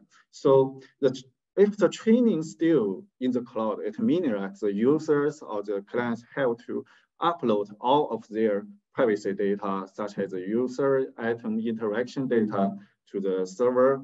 So in this case, we will have the privacy concern. So this is the first motivation. That is why we need to use the on-device training and updating. And secondly, because as users interact with applications, they will continually generate the new user item interaction data. So if we use the if we directly use five-daughter learning, so we cannot obtain the real-time change in the user's privacy, in the user's interest. So that's the second motivation. Why do we need the updating for the on-device recommendation system? So to address these two problems, here we will firstly introduce the five-daughter learning and the decentralized learning methods for the privacy concern to address the privacy concern. So the one natural solution to address this problem is to deploy the model on the user's own devices and train the local model based on the local data, right? However, as we know, the distribution of the user's interaction data generally follows the long tail distribution, meaning that for each device, the number of the training data is very limited. So we cannot, it is not enough for us to train an accurate model to perform good recommendation service. So that is why we need to collaborative learning. The collaborative learning could be two types of methods. For the five-daughter learning methods, we use the device to server communication, that is device to server collaborative learning. And for the decentralized methods, we remove the reliance on the central server. Instead, we directly perform the device to device collaborative learning. That is the first two types of methods to try to address the privacy concern. So as mentioned earlier, we still have another limitations of the traditional cloud-based methods, as how to capture the real-time interest change for the users. So lastly, we will introduce another type of on-device recommendation model, that is fine-tuning methods. So this is an overview of this section. And firstly, we will introduce the five-daughter recommendation model. So the key idea of five-daughter recommendation model is to maintain the user's privacy data on their own devices. So this is inspired by the advancement of the five-daughter learning in privacy preserving machine learning tasks. So if we in the context of federated learning, so many studies have tried to incorporate the federated learning in the recommendation task. So that is what we call the federated recommendation system. So the idea is that we keep the user item interaction data on the user's devices. And in this way, we can train, we also deploy a base traditional recommendation model also on the user's devices. In this way, each device can train their own local model. And then we can upload the parameters or the gradients of this local model to the central server instead of the raw data, the privacy data. So in this way, we can protect the user's privacy. Okay. Next, I will introduce the typical pipelines of federated recommendation methods. So the first step for the federated recommendation system is client selection. So at the beginning, it means at the beginning, the central server select a set of clients based on the predefined client selection strategies. So I will introduce the different client selection strategies later. And also, once we have selected the clients, the selected clients can perform the traditional local training based on the local data. That's the second step, that's the local training. So in the third step, after local training, we have got the updated parameters for each device or the gradients for each device. In this way, we can upload these parameters, this knowledge to the server instead of the raw data to the server. And finally, the server will collect this uploaded knowledge, such as the parameters and the gradients, and then the central server will use model aggregation algorithms such as find average to learn a global model to perform the final recommendation service, and also to redistribute this global model to all devices for the next training round. So basically different federated recommendation methods will design different components based on these 4 steps. Okay, the first step is client selection, right? So here, I will introduce some popular methods in this step because we know the main purpose of the client selection is to choose a group of clients to participate in each round of training. However, why? Because since the client data is often non-independent and unidentifiably distributed, it means that different users may have different data distribution, such as feature distribution, such as different preference. So that is why we need to use client selection strategy, because if we use different strategy, we can lead to different model performance. So for example, the model convergence speed, right? So next, I will introduce 3 common used client strategy selection strategy.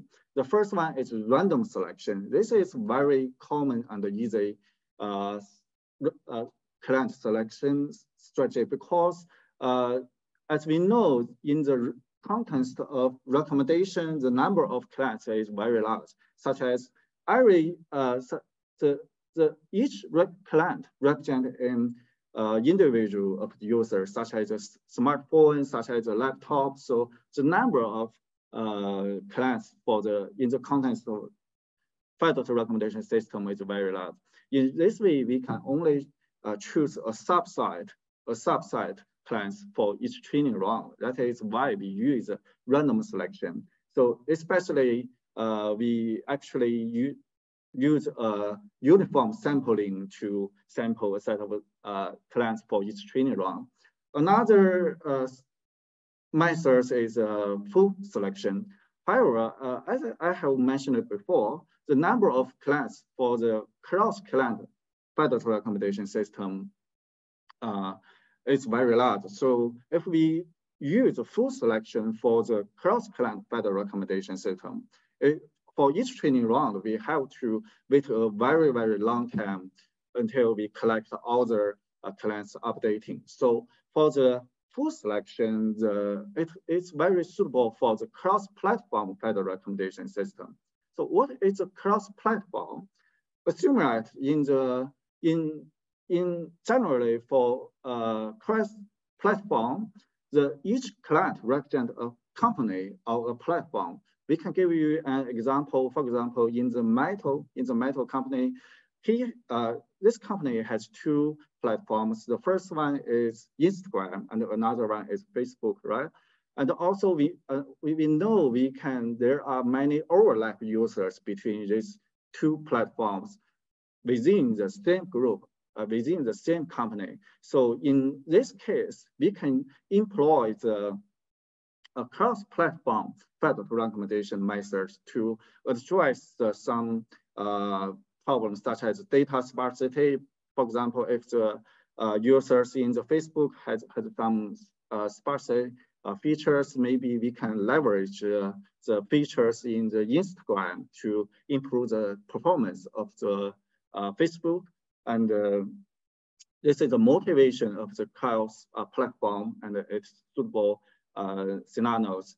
The last one is a clustering-based selection methods. So actually, for the above two methods we have mentioned, for the random selection and the forced selection, both of these two types of methods are unbiased. That is, the first one uniformly sample clients to participate in the training, and the second one select all the clients to participate in the training. So that is why we call these two methods are unbiased. But for the clustering-based methods, actually this is a biased selection methods, because we at the beginning we will group the individuals or group the clients to the different groups, and then we will select the clients based on the group clustering information. Okay, so firstly, we will introduce some typical clustering-based selection methods, because we know the main issue with clustering-based client selection method is how to determine the parameters used to group users. So as shown in this figure, we can see before we perform the client selection, every client need to upload some parameters or some other information to the server, and the server will group this user based on their similarities to different groups. So here, different methods generally use different clustering methods. For example, in early work that is FedFast, which is published in 2020. And the idea of this work is very easy. And the motivation of this work is to speed up the conversion speed of the flight training process. So in this work, it used the k-means for clustering by metadata, such as some device information, device feature, or the user's metadata, and also the user embeddings. Based on the user embeddings, the server can can group the user into different groups. This is the first step. And in the next step, the server can choose one client per group. So for the later model aggregation. So this is a FedFast. So, and the second work is a personalized flight recommendation. So this work is published in 2022 on CICAM conference. So basically this work aims to extend the idea of FedFast by choose the different number of clients for each group. So this work also used uploaded embedding as a parameters for the purpose of clustering, but he chose the proportionally clients within each group. This is the first two clustering-based methods. And thirdly, another work is a semi-decentralized fed equal graph learning for recommendation. So for this work, in the previous two works, actually we only use user embeddings for the clustering. However, for the third work, it considers both client and atom embeddings during the clustering. And I will explain the reason behind why this work will introduce another parameter that is atom embedding later. And then this work used fuzzy C-means to allow atoms to overlap different groups. So in this way, this work can perform the standard federated learning. Okay, so after client selection, we have identified which clients will participate in each round of federated learning and distributed the global model from the server, right? Before we introduce local training here, I want to introduce two common used framework. That is, the first one is neural collaborative learning, neural collaborative filtering NCF architecture. This is a very common used architecture in the recommendation system. And also to ensure all audience members are in the same page. So firstly, especially those who might not be familiar with recommendation model. So here, firstly, I will briefly introduce a general idea, the key idea of the NCF methods. So as shown in this figure, the goal of the NCF architecture is to calculate the similarity score for a given user and items, because we know the goal of a recommendation system is to calculate the similarity score. In this case, we can ranking the items to perform the recommendation service based on the ranking. So you can see the input of NCF method is a user embedding and item embedding. That is a user embedding and item embedding. So the NCF architecture consists of two components. The first one is on the left side, it's a generalized metric factorization side. So in the left side, we use GMF. So you can see the input is a user embedding and the item embedding. And then we use hard-mode product to calculate the the dimension-wise interact vector that is here. And on the left, on the right part, we use a deep neural network to capture the nonlinear relationships between users and items. So you can see the input is the same as the left side. It is also the user embedding and the item embedding. And then we will feed these two embeddings to the hidden layer to get the final, also the interact embedding vector. And finally, we can concatenate these two embeddings to the final prediction layer. The prediction layer generally is an MLP based on layer. So the input is a concatenation embedding and the output is a similarity score. So this is the general idea of the NCF. And based on the NCF architecture, different variants, different federated recommendation methods may apply different strategy to perform local training. For example, for the FedMF, this is a very early work. So this work is not DN-based method. This work is a metric factorization based method, because this work removes the DN part, removes the DN side in the NCF. So you can see from this figure, the input is user embedding and item embedding, and this work directly calculates the inner product to get the final similarity score for a given user embedding and item embedding. And how to perform the model upload, you can see the user embedding is still updated on the locally, because generally user embedding still contains some privacy information. So we generally keep the user embedding strictly on the user's devices. and only the item embedding table is uploaded to the central server for the later model aggregation. This is the idea of the FAT-MI. And another following work is FAT-NCF. This is actually it's a work to extend the FAT-MI because the FAT-NCF directly employs the architecture of NCF. So you can see the input is also the user embedding and the item embedding, but he used a scope function. The scope function is a MLP, so we can train both user embedding, item embedding, plus additional parameters in the MLP in the scope function.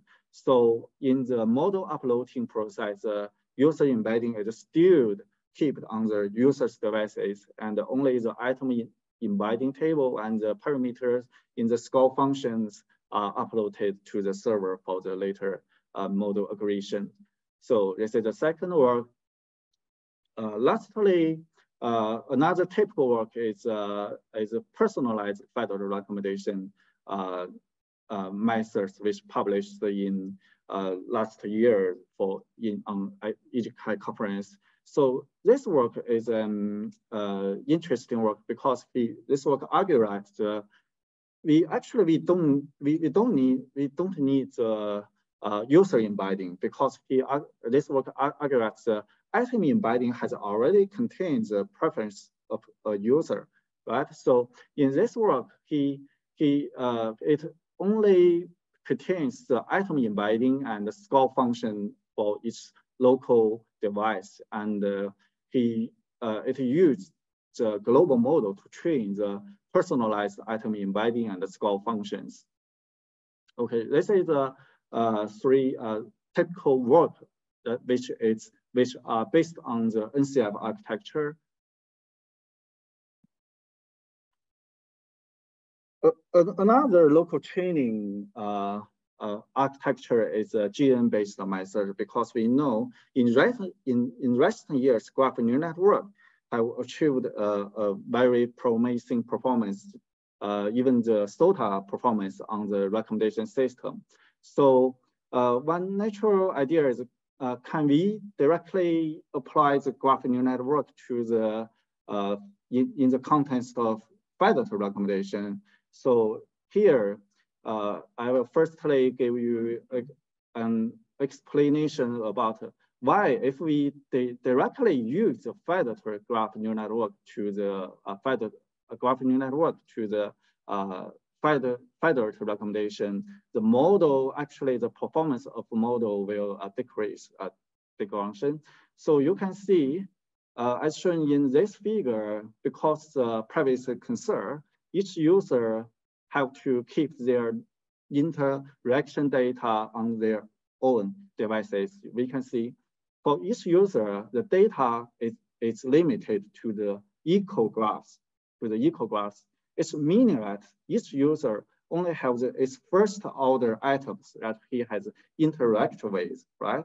So in this way, the power of the GNN that capture the high order graph information cannot be directly used because we don't have the high order graph structures information for on each local devices. We only have the first order equal graph. That is why the performance of the GN-based method will decrease. So in summary, the reason is that the local data are limited to user-centric equal graph. This is the first order graph, and that's a high order information.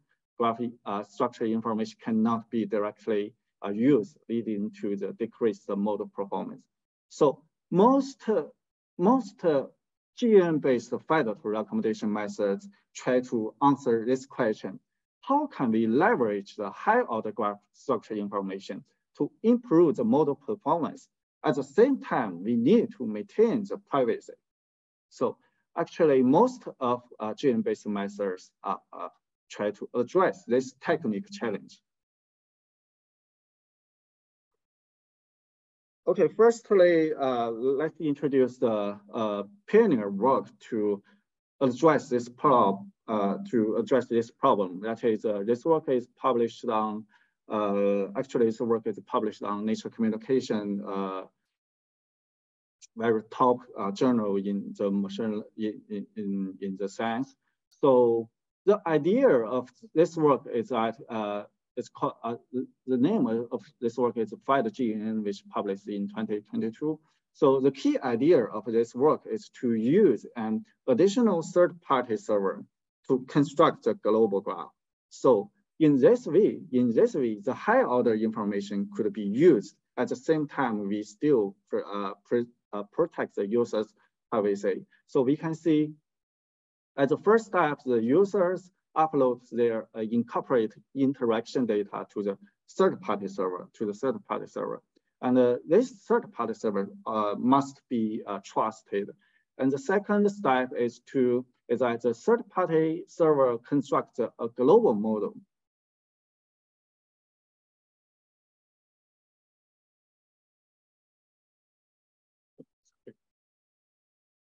And in the second step is that the third-party server constructs a global model and shares the incorporate anonymous neighbor information with the clients for local training. In this way, for each device can access to the global structure information, but the global instructor graph structure information is incorporated.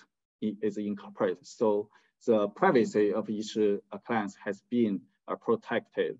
And lastly, that is the incorporation process introduced a significant the computational and communication cost. So this is a limitation of this work. So another work is our work that we have mentioned before in the client selection section that we mentioned that in this work try to clustering the users based on the both ecograph embedding and the item embedding. So in here we will answer the questions that why because we know actually this work is a graph neural network based method. So as we know, for each client, the data is an eco graph, meaning that it's a first order graph. So at the beginning for this work, try to learn a ecograph embedding, and then the ecograph embedding will be uploaded to the central server. So to the central server. And then the central server will use the ecograph embedding and the item embedding to perform the fuzzy C-means. So in this way, items are grouped with a user server will serve as a fake common neighbors. So we can see as here, there are some fake common neighbors. Actually, it's a item embeddings, and in this way, users in each group can use the generate common neighbors as a bridge to transmit the user embedding. So in summary, this work try to clustering both the item embedding and the ecograph embedding. In this way, we can construct the local higher order graph for within each group. In this way, the fake common nodes will serve as a bridge to transmit the user embedding, and the high order graph information can be passed over this sub local graph, local high order graph.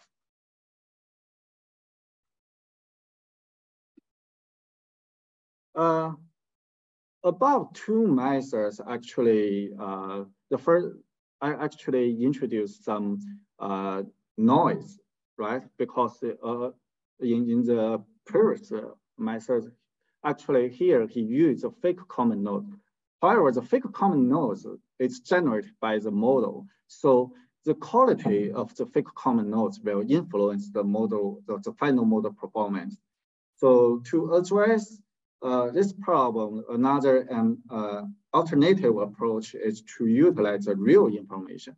So where can we find some set information to help us to capture the high order graph information? So here, this work that is a fast social recommendation with graph neural network. My survey published in journal Toys. So this work try to use additional social information between users, that is user-to-user connections. So in this way, we can see for each client, we can also have a more high order graph information. That is a two-order user item to user or the user item and the user to user. So in this way, this will collaborate extra social information specifically for the user-to-user connections. So this can help minimize the data sparsity and the code start issues in the user item biparate graph. Okay, so above we have introduced how to perform the local training, So generally, we have two types of architecture. The first one is NCF-based methods. Also, it's a metric factorization based on method and compare with deep neural network. And the second, we introduce a graph neural network based on methods. Different methods try to address the limitation. It's like how to leverage a high order graph information at the same time protect the user's privacy.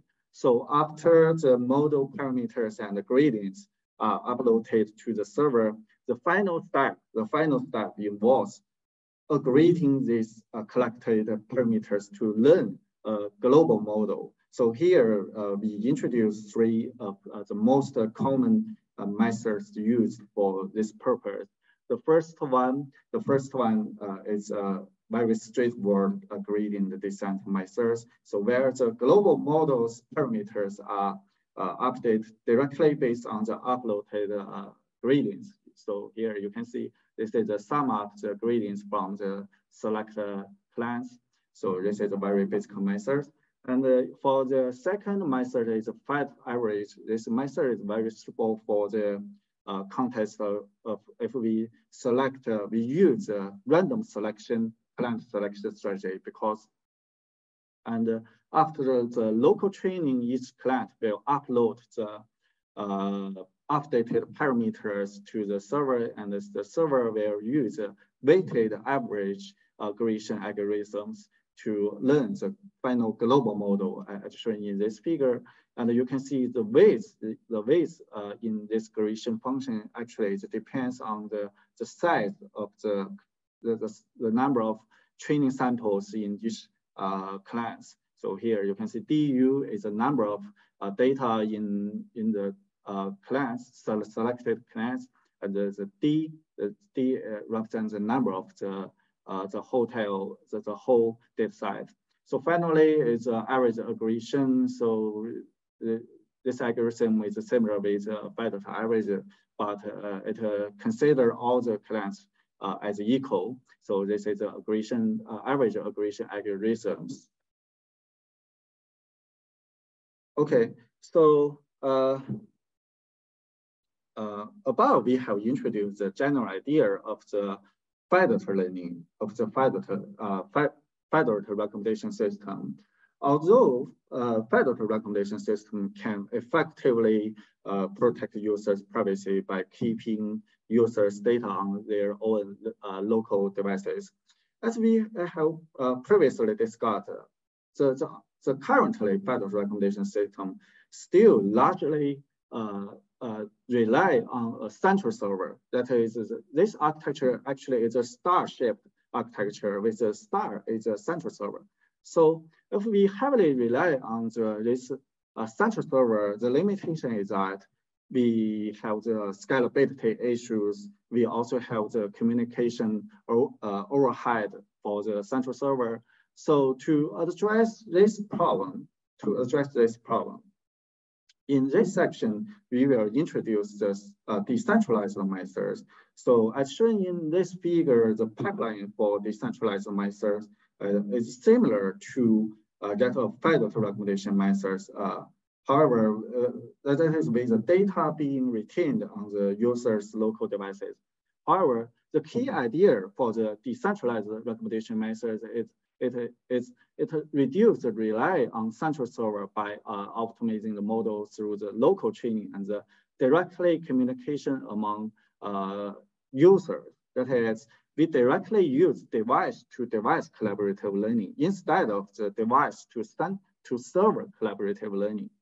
However, the function of the server in here is only for to assign the neighbors for each target device instead of the model aggregation. So this is the key idea of the decentralized federated recommendation, decentralized recommendation methods.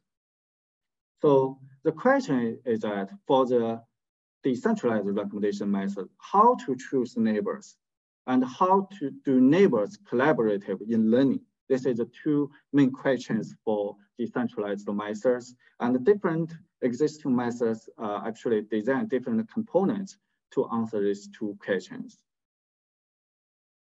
Okay, first let's introduce decentralized collaborative learning framework for next point of interest recommendation, known as DCLR. So the key idea of this work is focused on the POI recommendation, offering suggestions like restaurant based on the user's past check-in reports. So in this framework, each user uploads their geographical information and the categorical information. So the geographical information actually is a location-based method because the task is a POI recommendation. So the location information is very important. And then another, what is semantically information, information that actually is a preference, such as the category of the restaurant, such as the Asian food, the Singapore food, the Australia food. So that is what we call the semantically information. So in this way, in this work, the neighbor selection strategy is based on the geography information and the category preference. And the collaborative learning is based on some existing methods such as fed average, methods.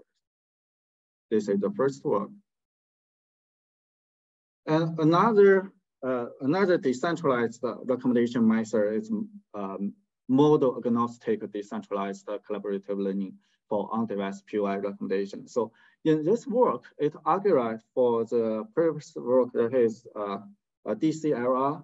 It argues that the DCLR overlooks the heterogeneity for different devices, because different devices may have different storage, different computation abilities, and different communication abilities. So if we deploy the same size model for all the class, which is suboptimal and it's hard to deploy to be deployed in the real world application. So for this work, the MAC proposed a model agnostic decentralized collaborative learning for device with a heterogeneous model, especially for the different model size. So let's see how what's the key idea of this work. We can see to address this issue, MAC introduced model agnostic methods, and the neighbor selection strategy is still based on the geographic information and the categorical preference.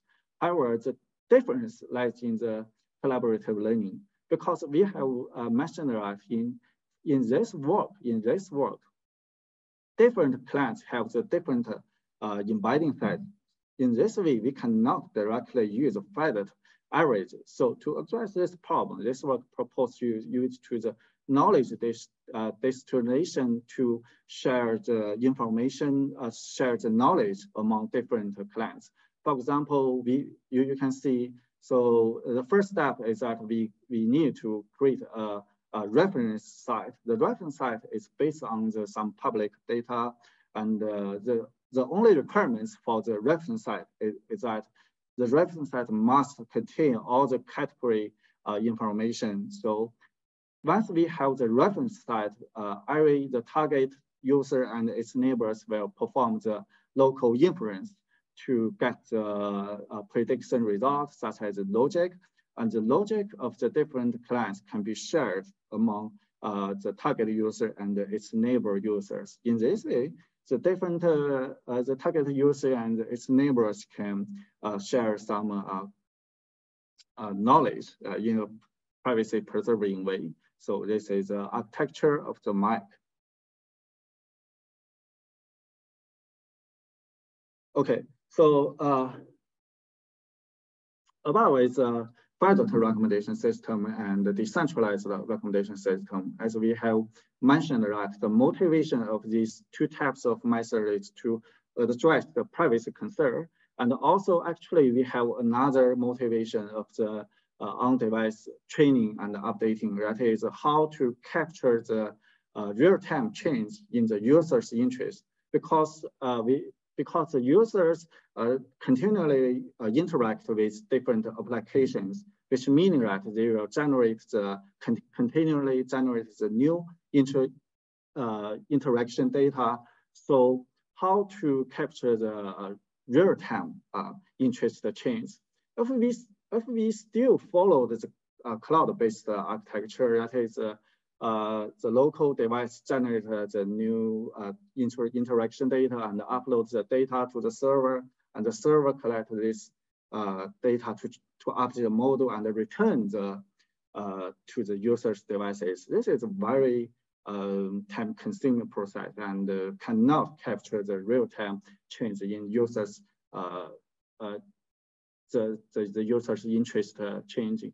So to address this problem, the on-device recommendation fine-tuning methods have been explored to reduce the training demanded, that is, learns the computational load on individual devices compared to the full model training in federated recommendation and the decentralized recommendation. And on the other hand, this type of method can increase the user engagement. That is shortening the training time, potentially increasing participation from less activity users. Okay, let's introduce two typical methods. The first one is belongs to the whole model fine-tuning category, that is MPDA methods. So the main challenge for the fine-tuning is that the size of the parameters is very large. And if we deploy the model on the user's devices and try to fine-tuning the model based on the local data, another several limitation is that the number of data on each device is limited. So it is not enough to train an accurate model to capture the personalization preference for each device. So to address this problem, this work tried to propose a domain adaptation methods, that is, it will extract the similar data from the cloud and then use this similar data to augment the local data. In this way, we can extend the size, the number of training data on the for each class. In this way, we can improve the performance of the fine-tuning. So this is a general idea of the first work. And this work is published on the KDD in 2022. Okay. Another typical method is patch learning based fine-tuning methods. So as previously we have introduced, which requires an additional patch model to additional patch model. So here we discuss the representative work, that is DCCL. So this work actually is a device and central cloud collaborative learning architecture. And the key idea is that it uses model over model destination. So as we know, the size of the model in the central server is very large. So if we directly destination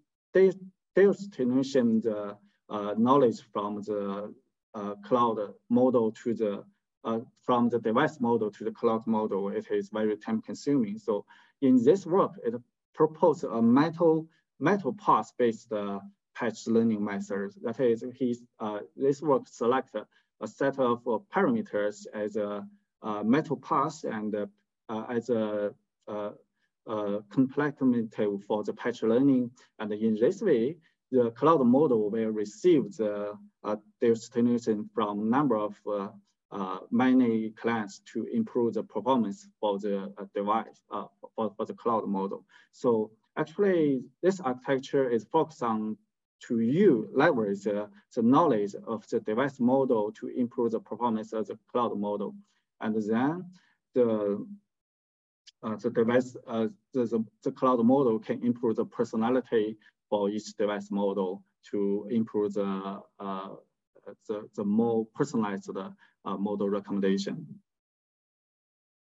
Okay, so in the previous, we have introduced 3 types of training and updating methods, including the federated learning, decentralized learning, and fine-tuning based methods. So in the next chapter, we will introduce some security and privacy concern of these methods. So the first is a very important question, that why there still has some user privacy concern? Because you may ask that they have already kept the user's data on their own devices. Why there is still some concern, privacy concern? So actually, many studies have explored this problem. For example, in Beijing, it indicates that the central server with inquisitive intention can easily identify the related items by analyzing the non-zero gradients in the recommendation with explicit feedback. And another work is FedMF. It also introduced that if we continually require, if we use consecutive rounds, two consecutive rounds, we can recover the user item interactions. So why? So actually, the reason is like the difference scenarios between the aggregation, the local training process between the federated learning in other areas and federated learning in recommendation system. So you can see for the left figure shows the architecture of the federated learning in other fields, such as computer vision. If we assume that the task is image classification, so generally we use a CNN or DNN as a base model. So in this case, if we perform the local training, every weight in the CNN architecture will be updated, right? However, in the context of recommendation, the item embedding table dominates the main parameters. It means that only the embedding corresponding to the items that have interacted with this user, only these embeddings will be updated. And the embeddings of those items that has not interacted with the user, the gradients of these embeddings will be 0. So that is why in the FedGene, it argues that we can analyze the non-zero gradients in recommendation to recover the user's interaction data. So to address this problem, actually, we have some existing solutions. The first solution is a solution from the perspective of the data. So a very natural solution is to add some noise to the user item interaction or add some noise to the gradients. So right. So for the explicit feedback-based, such as a rating, from a user to item. We can add some fake ratings. And for the implicit feedback-based methods, we can add some fake labels. So these two methods are basically very common used methods. However, these two methods will introduce additional noise, will reduce the model performance because we introduce additional noise. So to address this problem, the FedRAC++ try to address this problem by introducing the denoise class. That is, as shown in this figure, we can see for the ordinary class, after the local training, it will send a noise gradient to the server. At the same time, this class will send a clear noise to the denoising class. The denoising class are selected from the all available class. And then you can see for the denoising class, it will receive the noise gradients from the server and receive the clear gradients from the ordinary class. In this way, we can train the denoising model to denoise the gradients and return to the server. However, in the return process, we only return the sum of the gradients instead of the raw gradients. In this way, the server cannot know which the interaction data for exactly users. So this is the idea how to eliminate the noise influence. Another solution is from the perspective from the model. That here we introduce a very, very common use methods that is use local differential privacy that we call the LDP methods to address the privacy concern. So for example, in the work on FedGN, it proposed to add noise data before it's sent to the server, such as a gradient. So the key idea is like in this formula, we can see the G represents uploaded gradients. So here we use a gradient clipping function to limit the magnitude of the gradients to a maximum value delta. And additionally, we also add some Laplace noise to the clipped gradients with parameters. So in this way, we can balance between the privacy protection and the model accuracy. However, all about methods are noise-based methods, as we have introduced that this type of method will reduce the model performance because of the introduction to additional noise. So actually, we have some basic classical methods to address this problem here. That is in incorporation-based protection. So this types of method try to address the privacy concern in a lossless manner. It means that there is no performance reduction. So how the idea of this method is to use incorporation techniques. For example, the very common use of homomorphic incorporation. So it can enable the computational operations on incorporated data without the need for decomposition. However, the limitation of this kind of method is it requires significant computational burden and communication cost. And the second commonly used technique is security multi-party computation. So you can see as a multiple class and platforms to jointly compute a function over the input while keep those input private. However, it's the limitation of this technique is also it requires the significant computation and communication. So in summary, to privacy to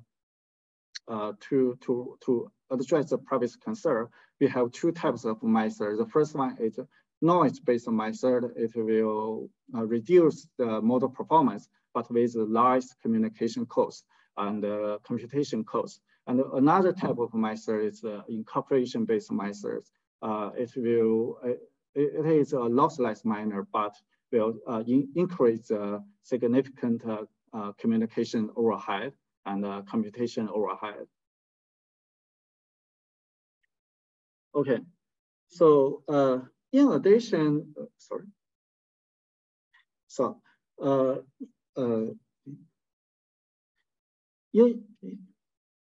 sorry.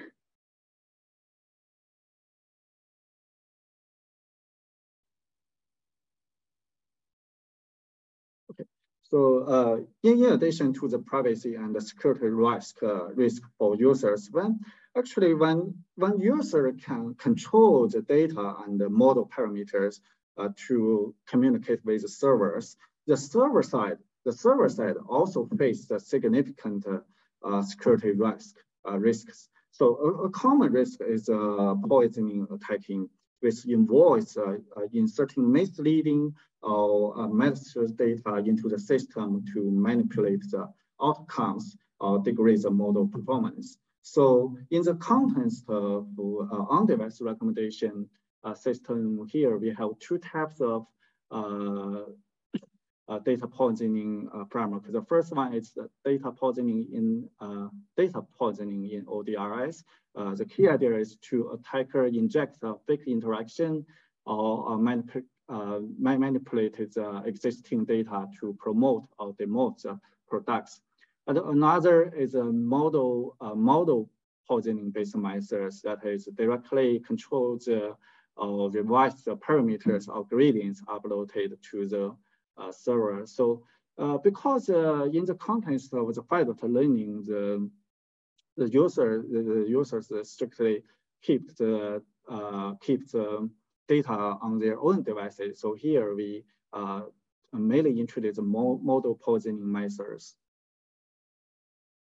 So firstly is an pioneering work that is a pipe attack. So this work aims to increase the exploit ratio of target.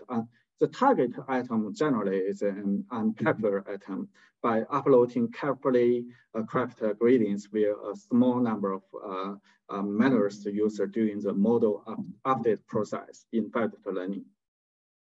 So the core idea of this work is to align the embedding of the target item with that of the popular items.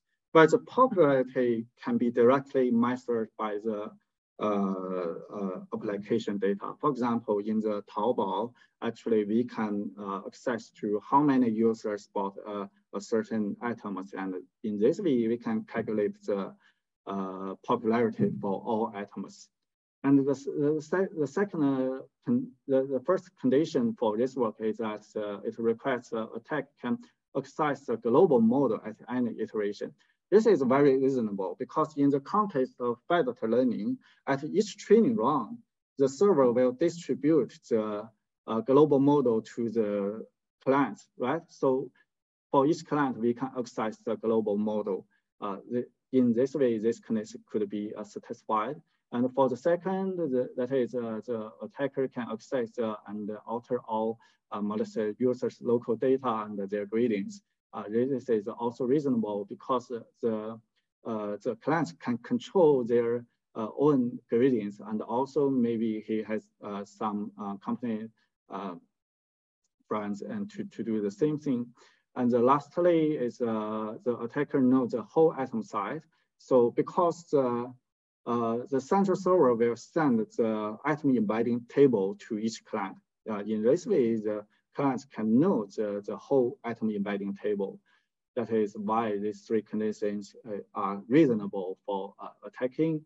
And besides this condition, this work also try to use distance regularization to address how to prevent the server to fund the attacker. That is, he tried to minimize the distance between the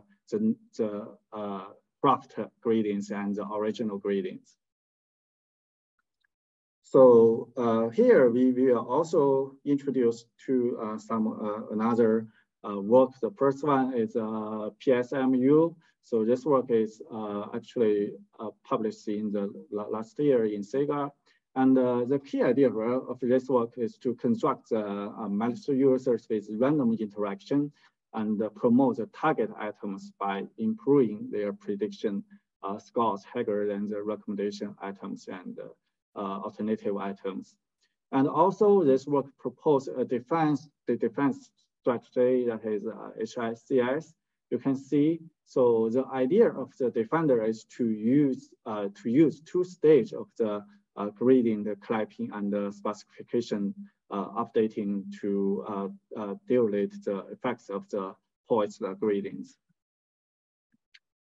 And okay, so in the finally, we will introduce some limitations of existing methods and some future direction. So the first limitation of the most existing on-device recommended training methods is that they overlook the heterogeneity among devices because in the real world, different devices could have different, such as the first one we call the system heterogeneity. It means that different clients could have different storage and computation and communication capabilities, right? And the second types of heterogeneity, we call that is data heterogeneity. That is different users may have different preference. For example, for this gentleman, he preferred to the movies, and for this lady, he preferred to the clothes, right? So the third heterogeneity we call is a privacy heterogeneity. That maybe different users could have different privacy budget. However, the most existing methods assume that all the users in the federated learning context have the same zero privacy budget.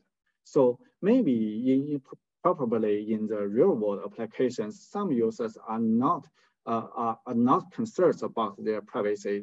They are willing to upload their data to the server to obtain the better recommendation service. And also some users are only concerned partial of their data, and they are willing to upload part of their data. So the third type of heterogeneity is privacy heterogeneity. And next, we will introduce some exploration work to address this limitation. The first is the work from our group. Actually, this work is accepted by the ICT conference this year, and still not published online, but you can find it on the archive. So the idea of this work is that it considers the heterogeneous model size, and it introduced a heterogeneous model aggregation strategy with dual task learning and the dimension declaration regularization to enable the efficient knowledge sharing among different size models. So in this way, we can achieve the different heterogeneous model size.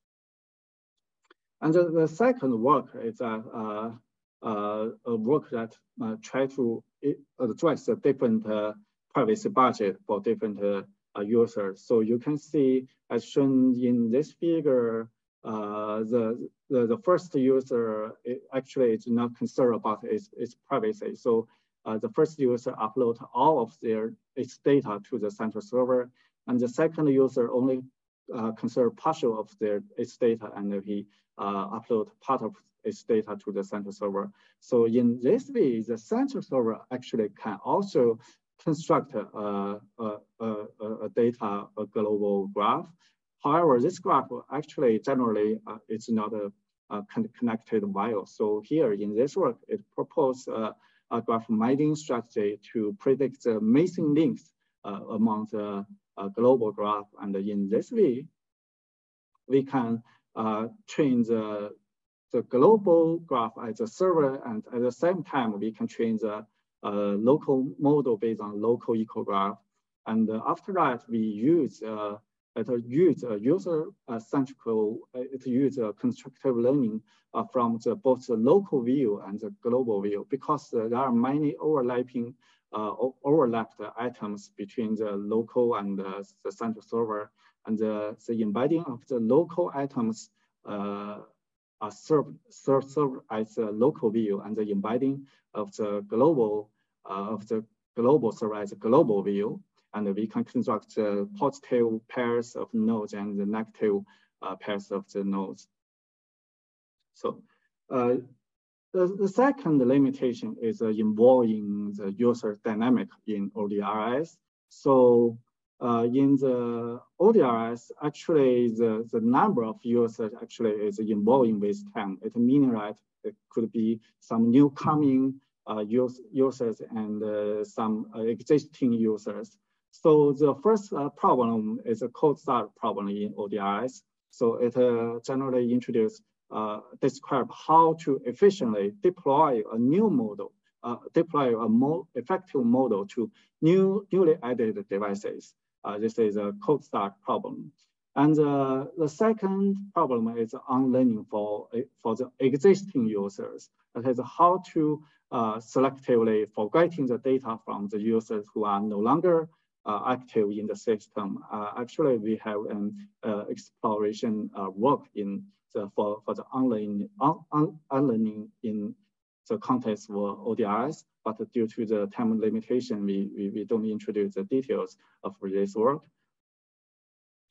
And another limitation of the existing method is the model copyright protection in ODRS, because we know actually we pay more attention to protect the user's privacy.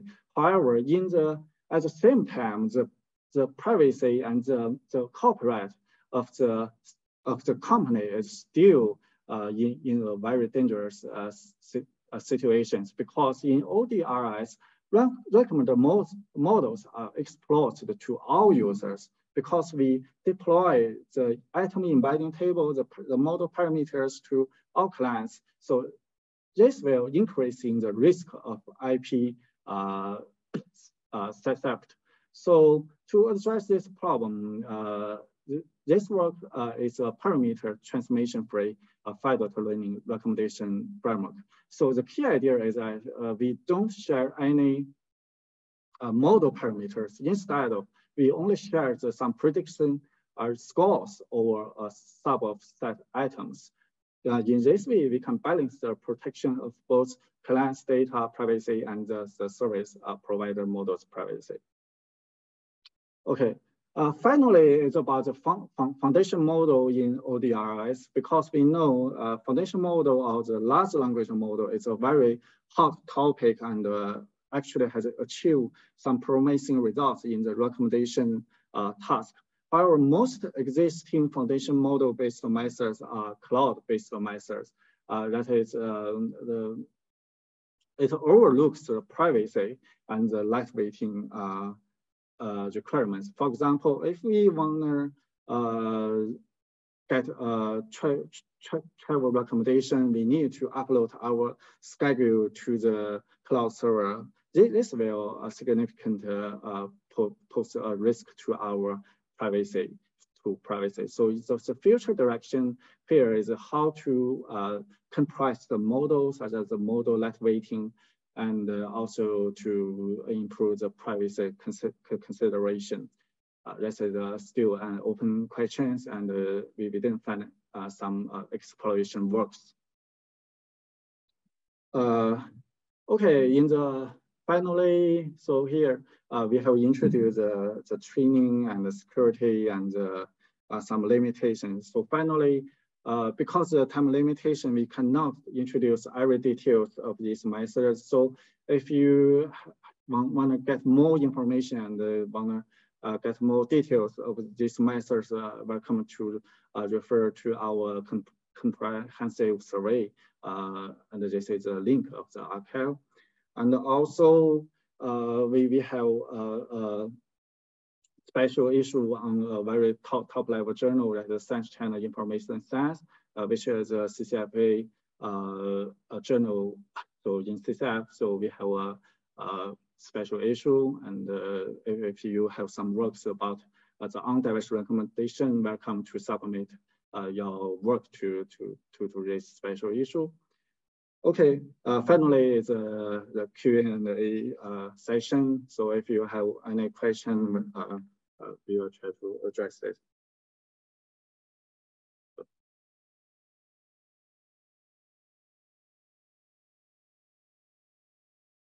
Yeah, please join me in thanking Liang for presenting the second half of the tutorial. Yes, thank you very much. Yeah, so now we do have some minutes to spare. So if you have a burning question to ask, simply raise your hand and I'll hand over the microphone to you so we can have some extended discussions.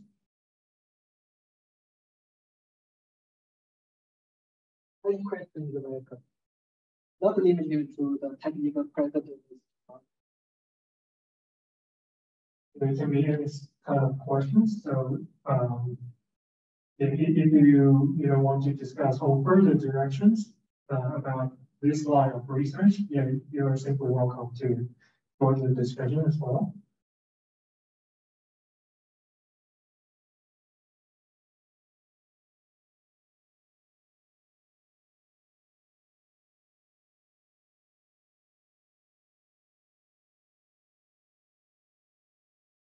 Thank you for your presentation. I was wondering how you thought about how to detect data poisoning in how to detect the data poisoning. You have mentioned a lot of data poisoning attack. But how you discover the method to detect them? Yeah, so thanks for your question. Actually, this is a very good question. And actually, the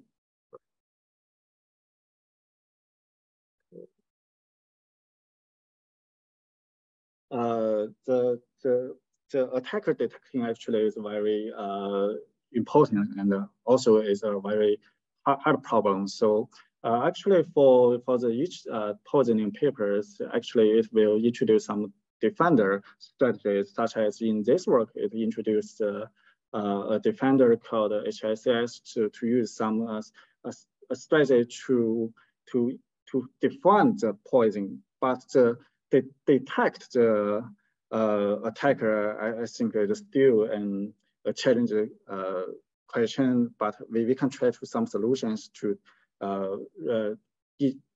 reduce the influence from the attacker. Okay, so just add some noise or some differential. Yeah. Yeah. So you mean the defense strategy? I mean, there are some strategies, but not action method. Yeah. Okay. Thank you. Thank you very much. Any other questions? I think at this moment, probably I do have a quick question for Liang, because I know you have been working on security and privacy of recommender systems for a very long time. Probably you know better than I do in this field. So we're seeing more and more large language model-based recommender systems, right?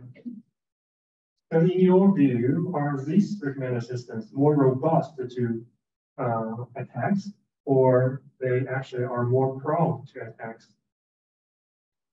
Okay, so this is a very good question. Thank you.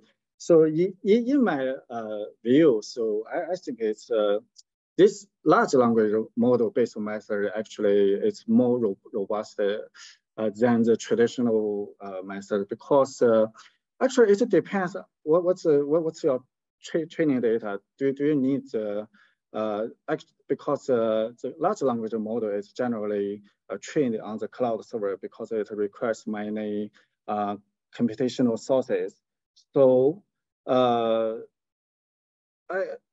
we cannot directly deploy this large language model on the devices. So I think maybe the users don't have better chance to upload their data and their parameters to the cloud server.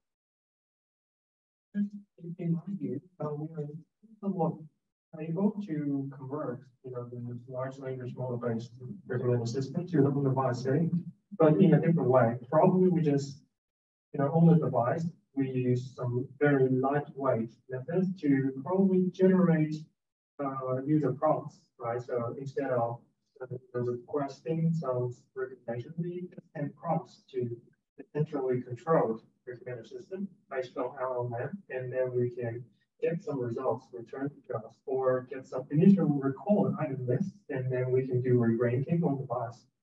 Yeah. And one specific thing I have noticed for attacking is actually you can modify prompts. Oh. And yeah, that will change the result dramatically. And some people will even, insert some special token into the prompt, and that will also have devastating effects on the response generated by LLM.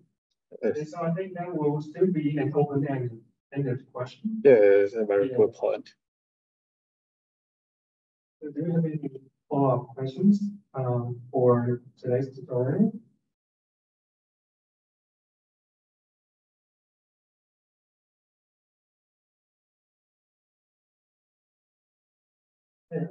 I think, so if, there are no follow-up questions, or if your preference is to simply discuss offline in person, we can probably.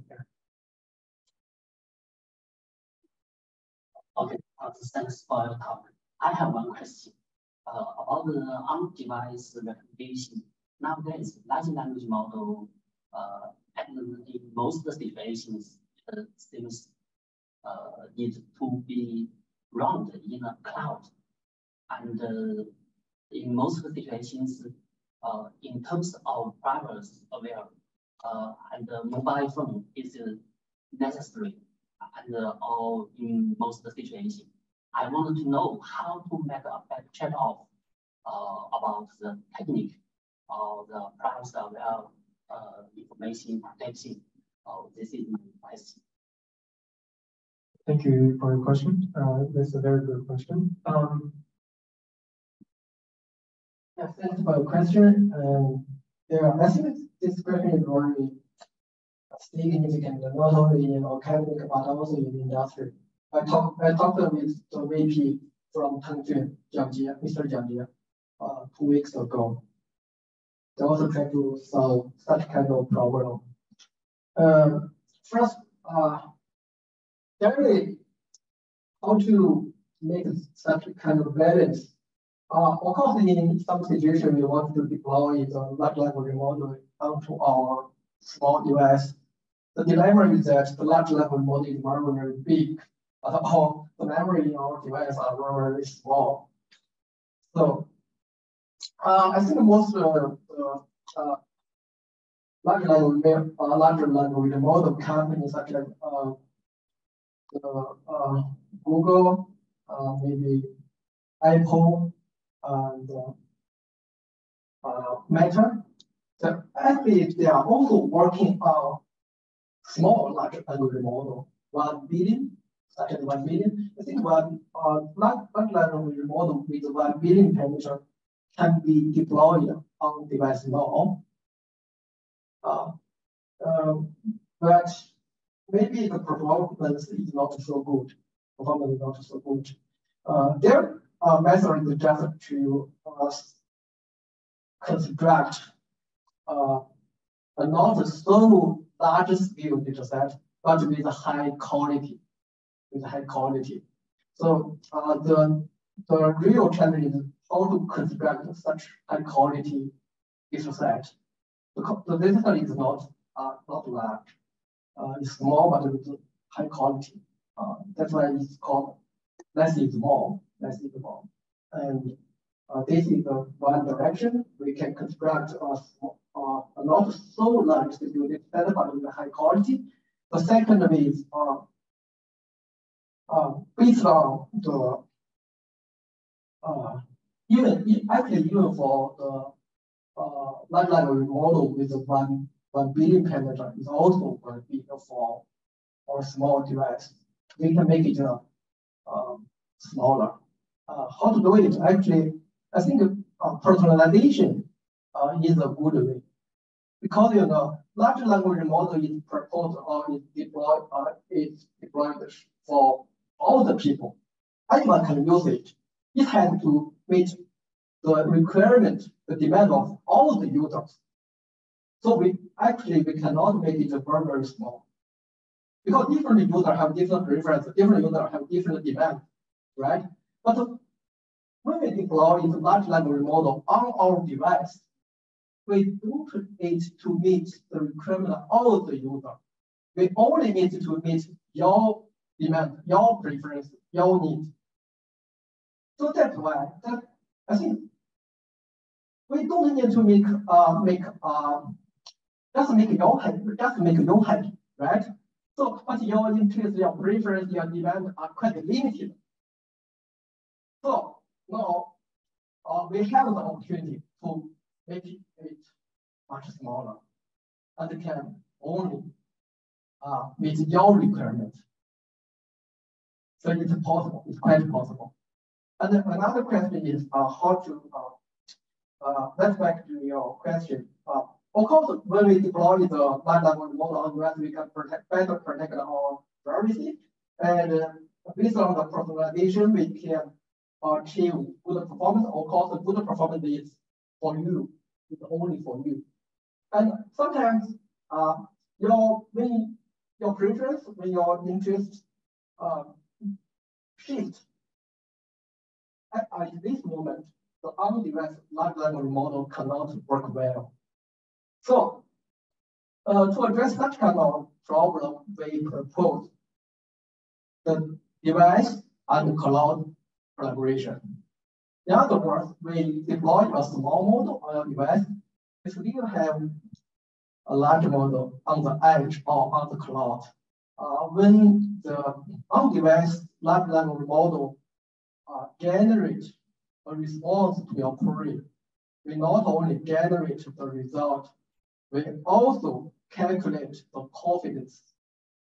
When the confidence of the on-device LLM is not very high, lower than a threshold, we will forward your request, your prompt to the LLM on the cloud.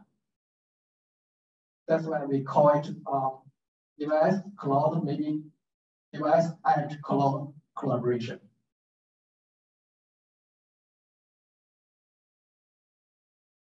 Yeah, so any other further questions for today? Yeah, so yeah, sure. Yes, I want to know how to evaluate the quality of the data set.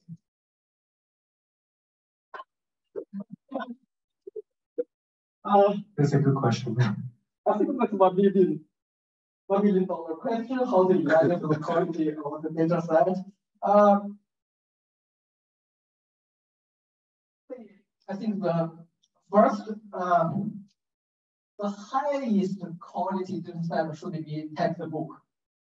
So when you train a large language model and the size of the training data set is, if you have the limitation or the confidence that the data set cannot be very large, in this setting, first choice, collect all the textbook data. Of course, it has the highest quality. And of course, Wikipedia page are also very high quality. The quality is only one factor we need to consider.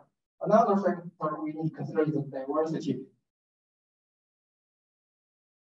Yeah, I think you can refer to some publication training data set for large language model. I think there's some discussion about how to select the data for training large language model. I think I can add one more point to how we measure or how we view the quality of data points.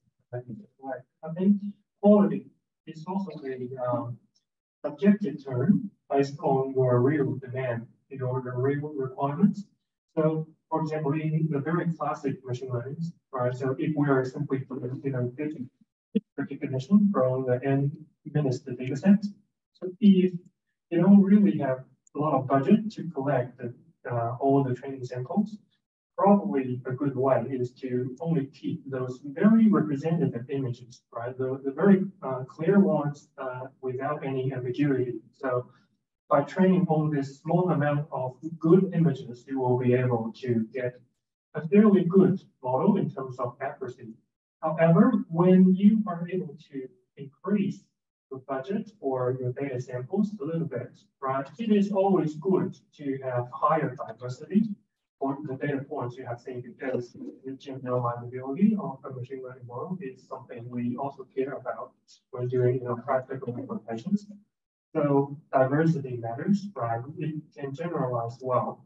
And those will be more about small to medium budget for your data set size. And then if you can go really big with the data points you can collect, it is even better if you can have some natural noise, right? White noise in the data samples, because it can further add onto the robustness of the algorithm you are training, right? It will be a kind of natural way of doing data augmentation. So that really depends on a lot of scenarios, right? So if you have very limited budget, probably high quality data is just those representative, the core set of the data samples. If you have medium budget, maybe consider adding more diversity. If you really have good amount of data points you can sample, right? You have really strong budgets. Probably, also consider doing augmentations or adding a little bit random noise, so you can enhance the generalizability and robustness of your model. It really depends. Yeah. So do we have any other questions? If no, we can probably just end today's tutorial. Yeah, and we can probably continue all these kind of discussions offline. All good? Yeah. Thank you very much, everyone, for attending.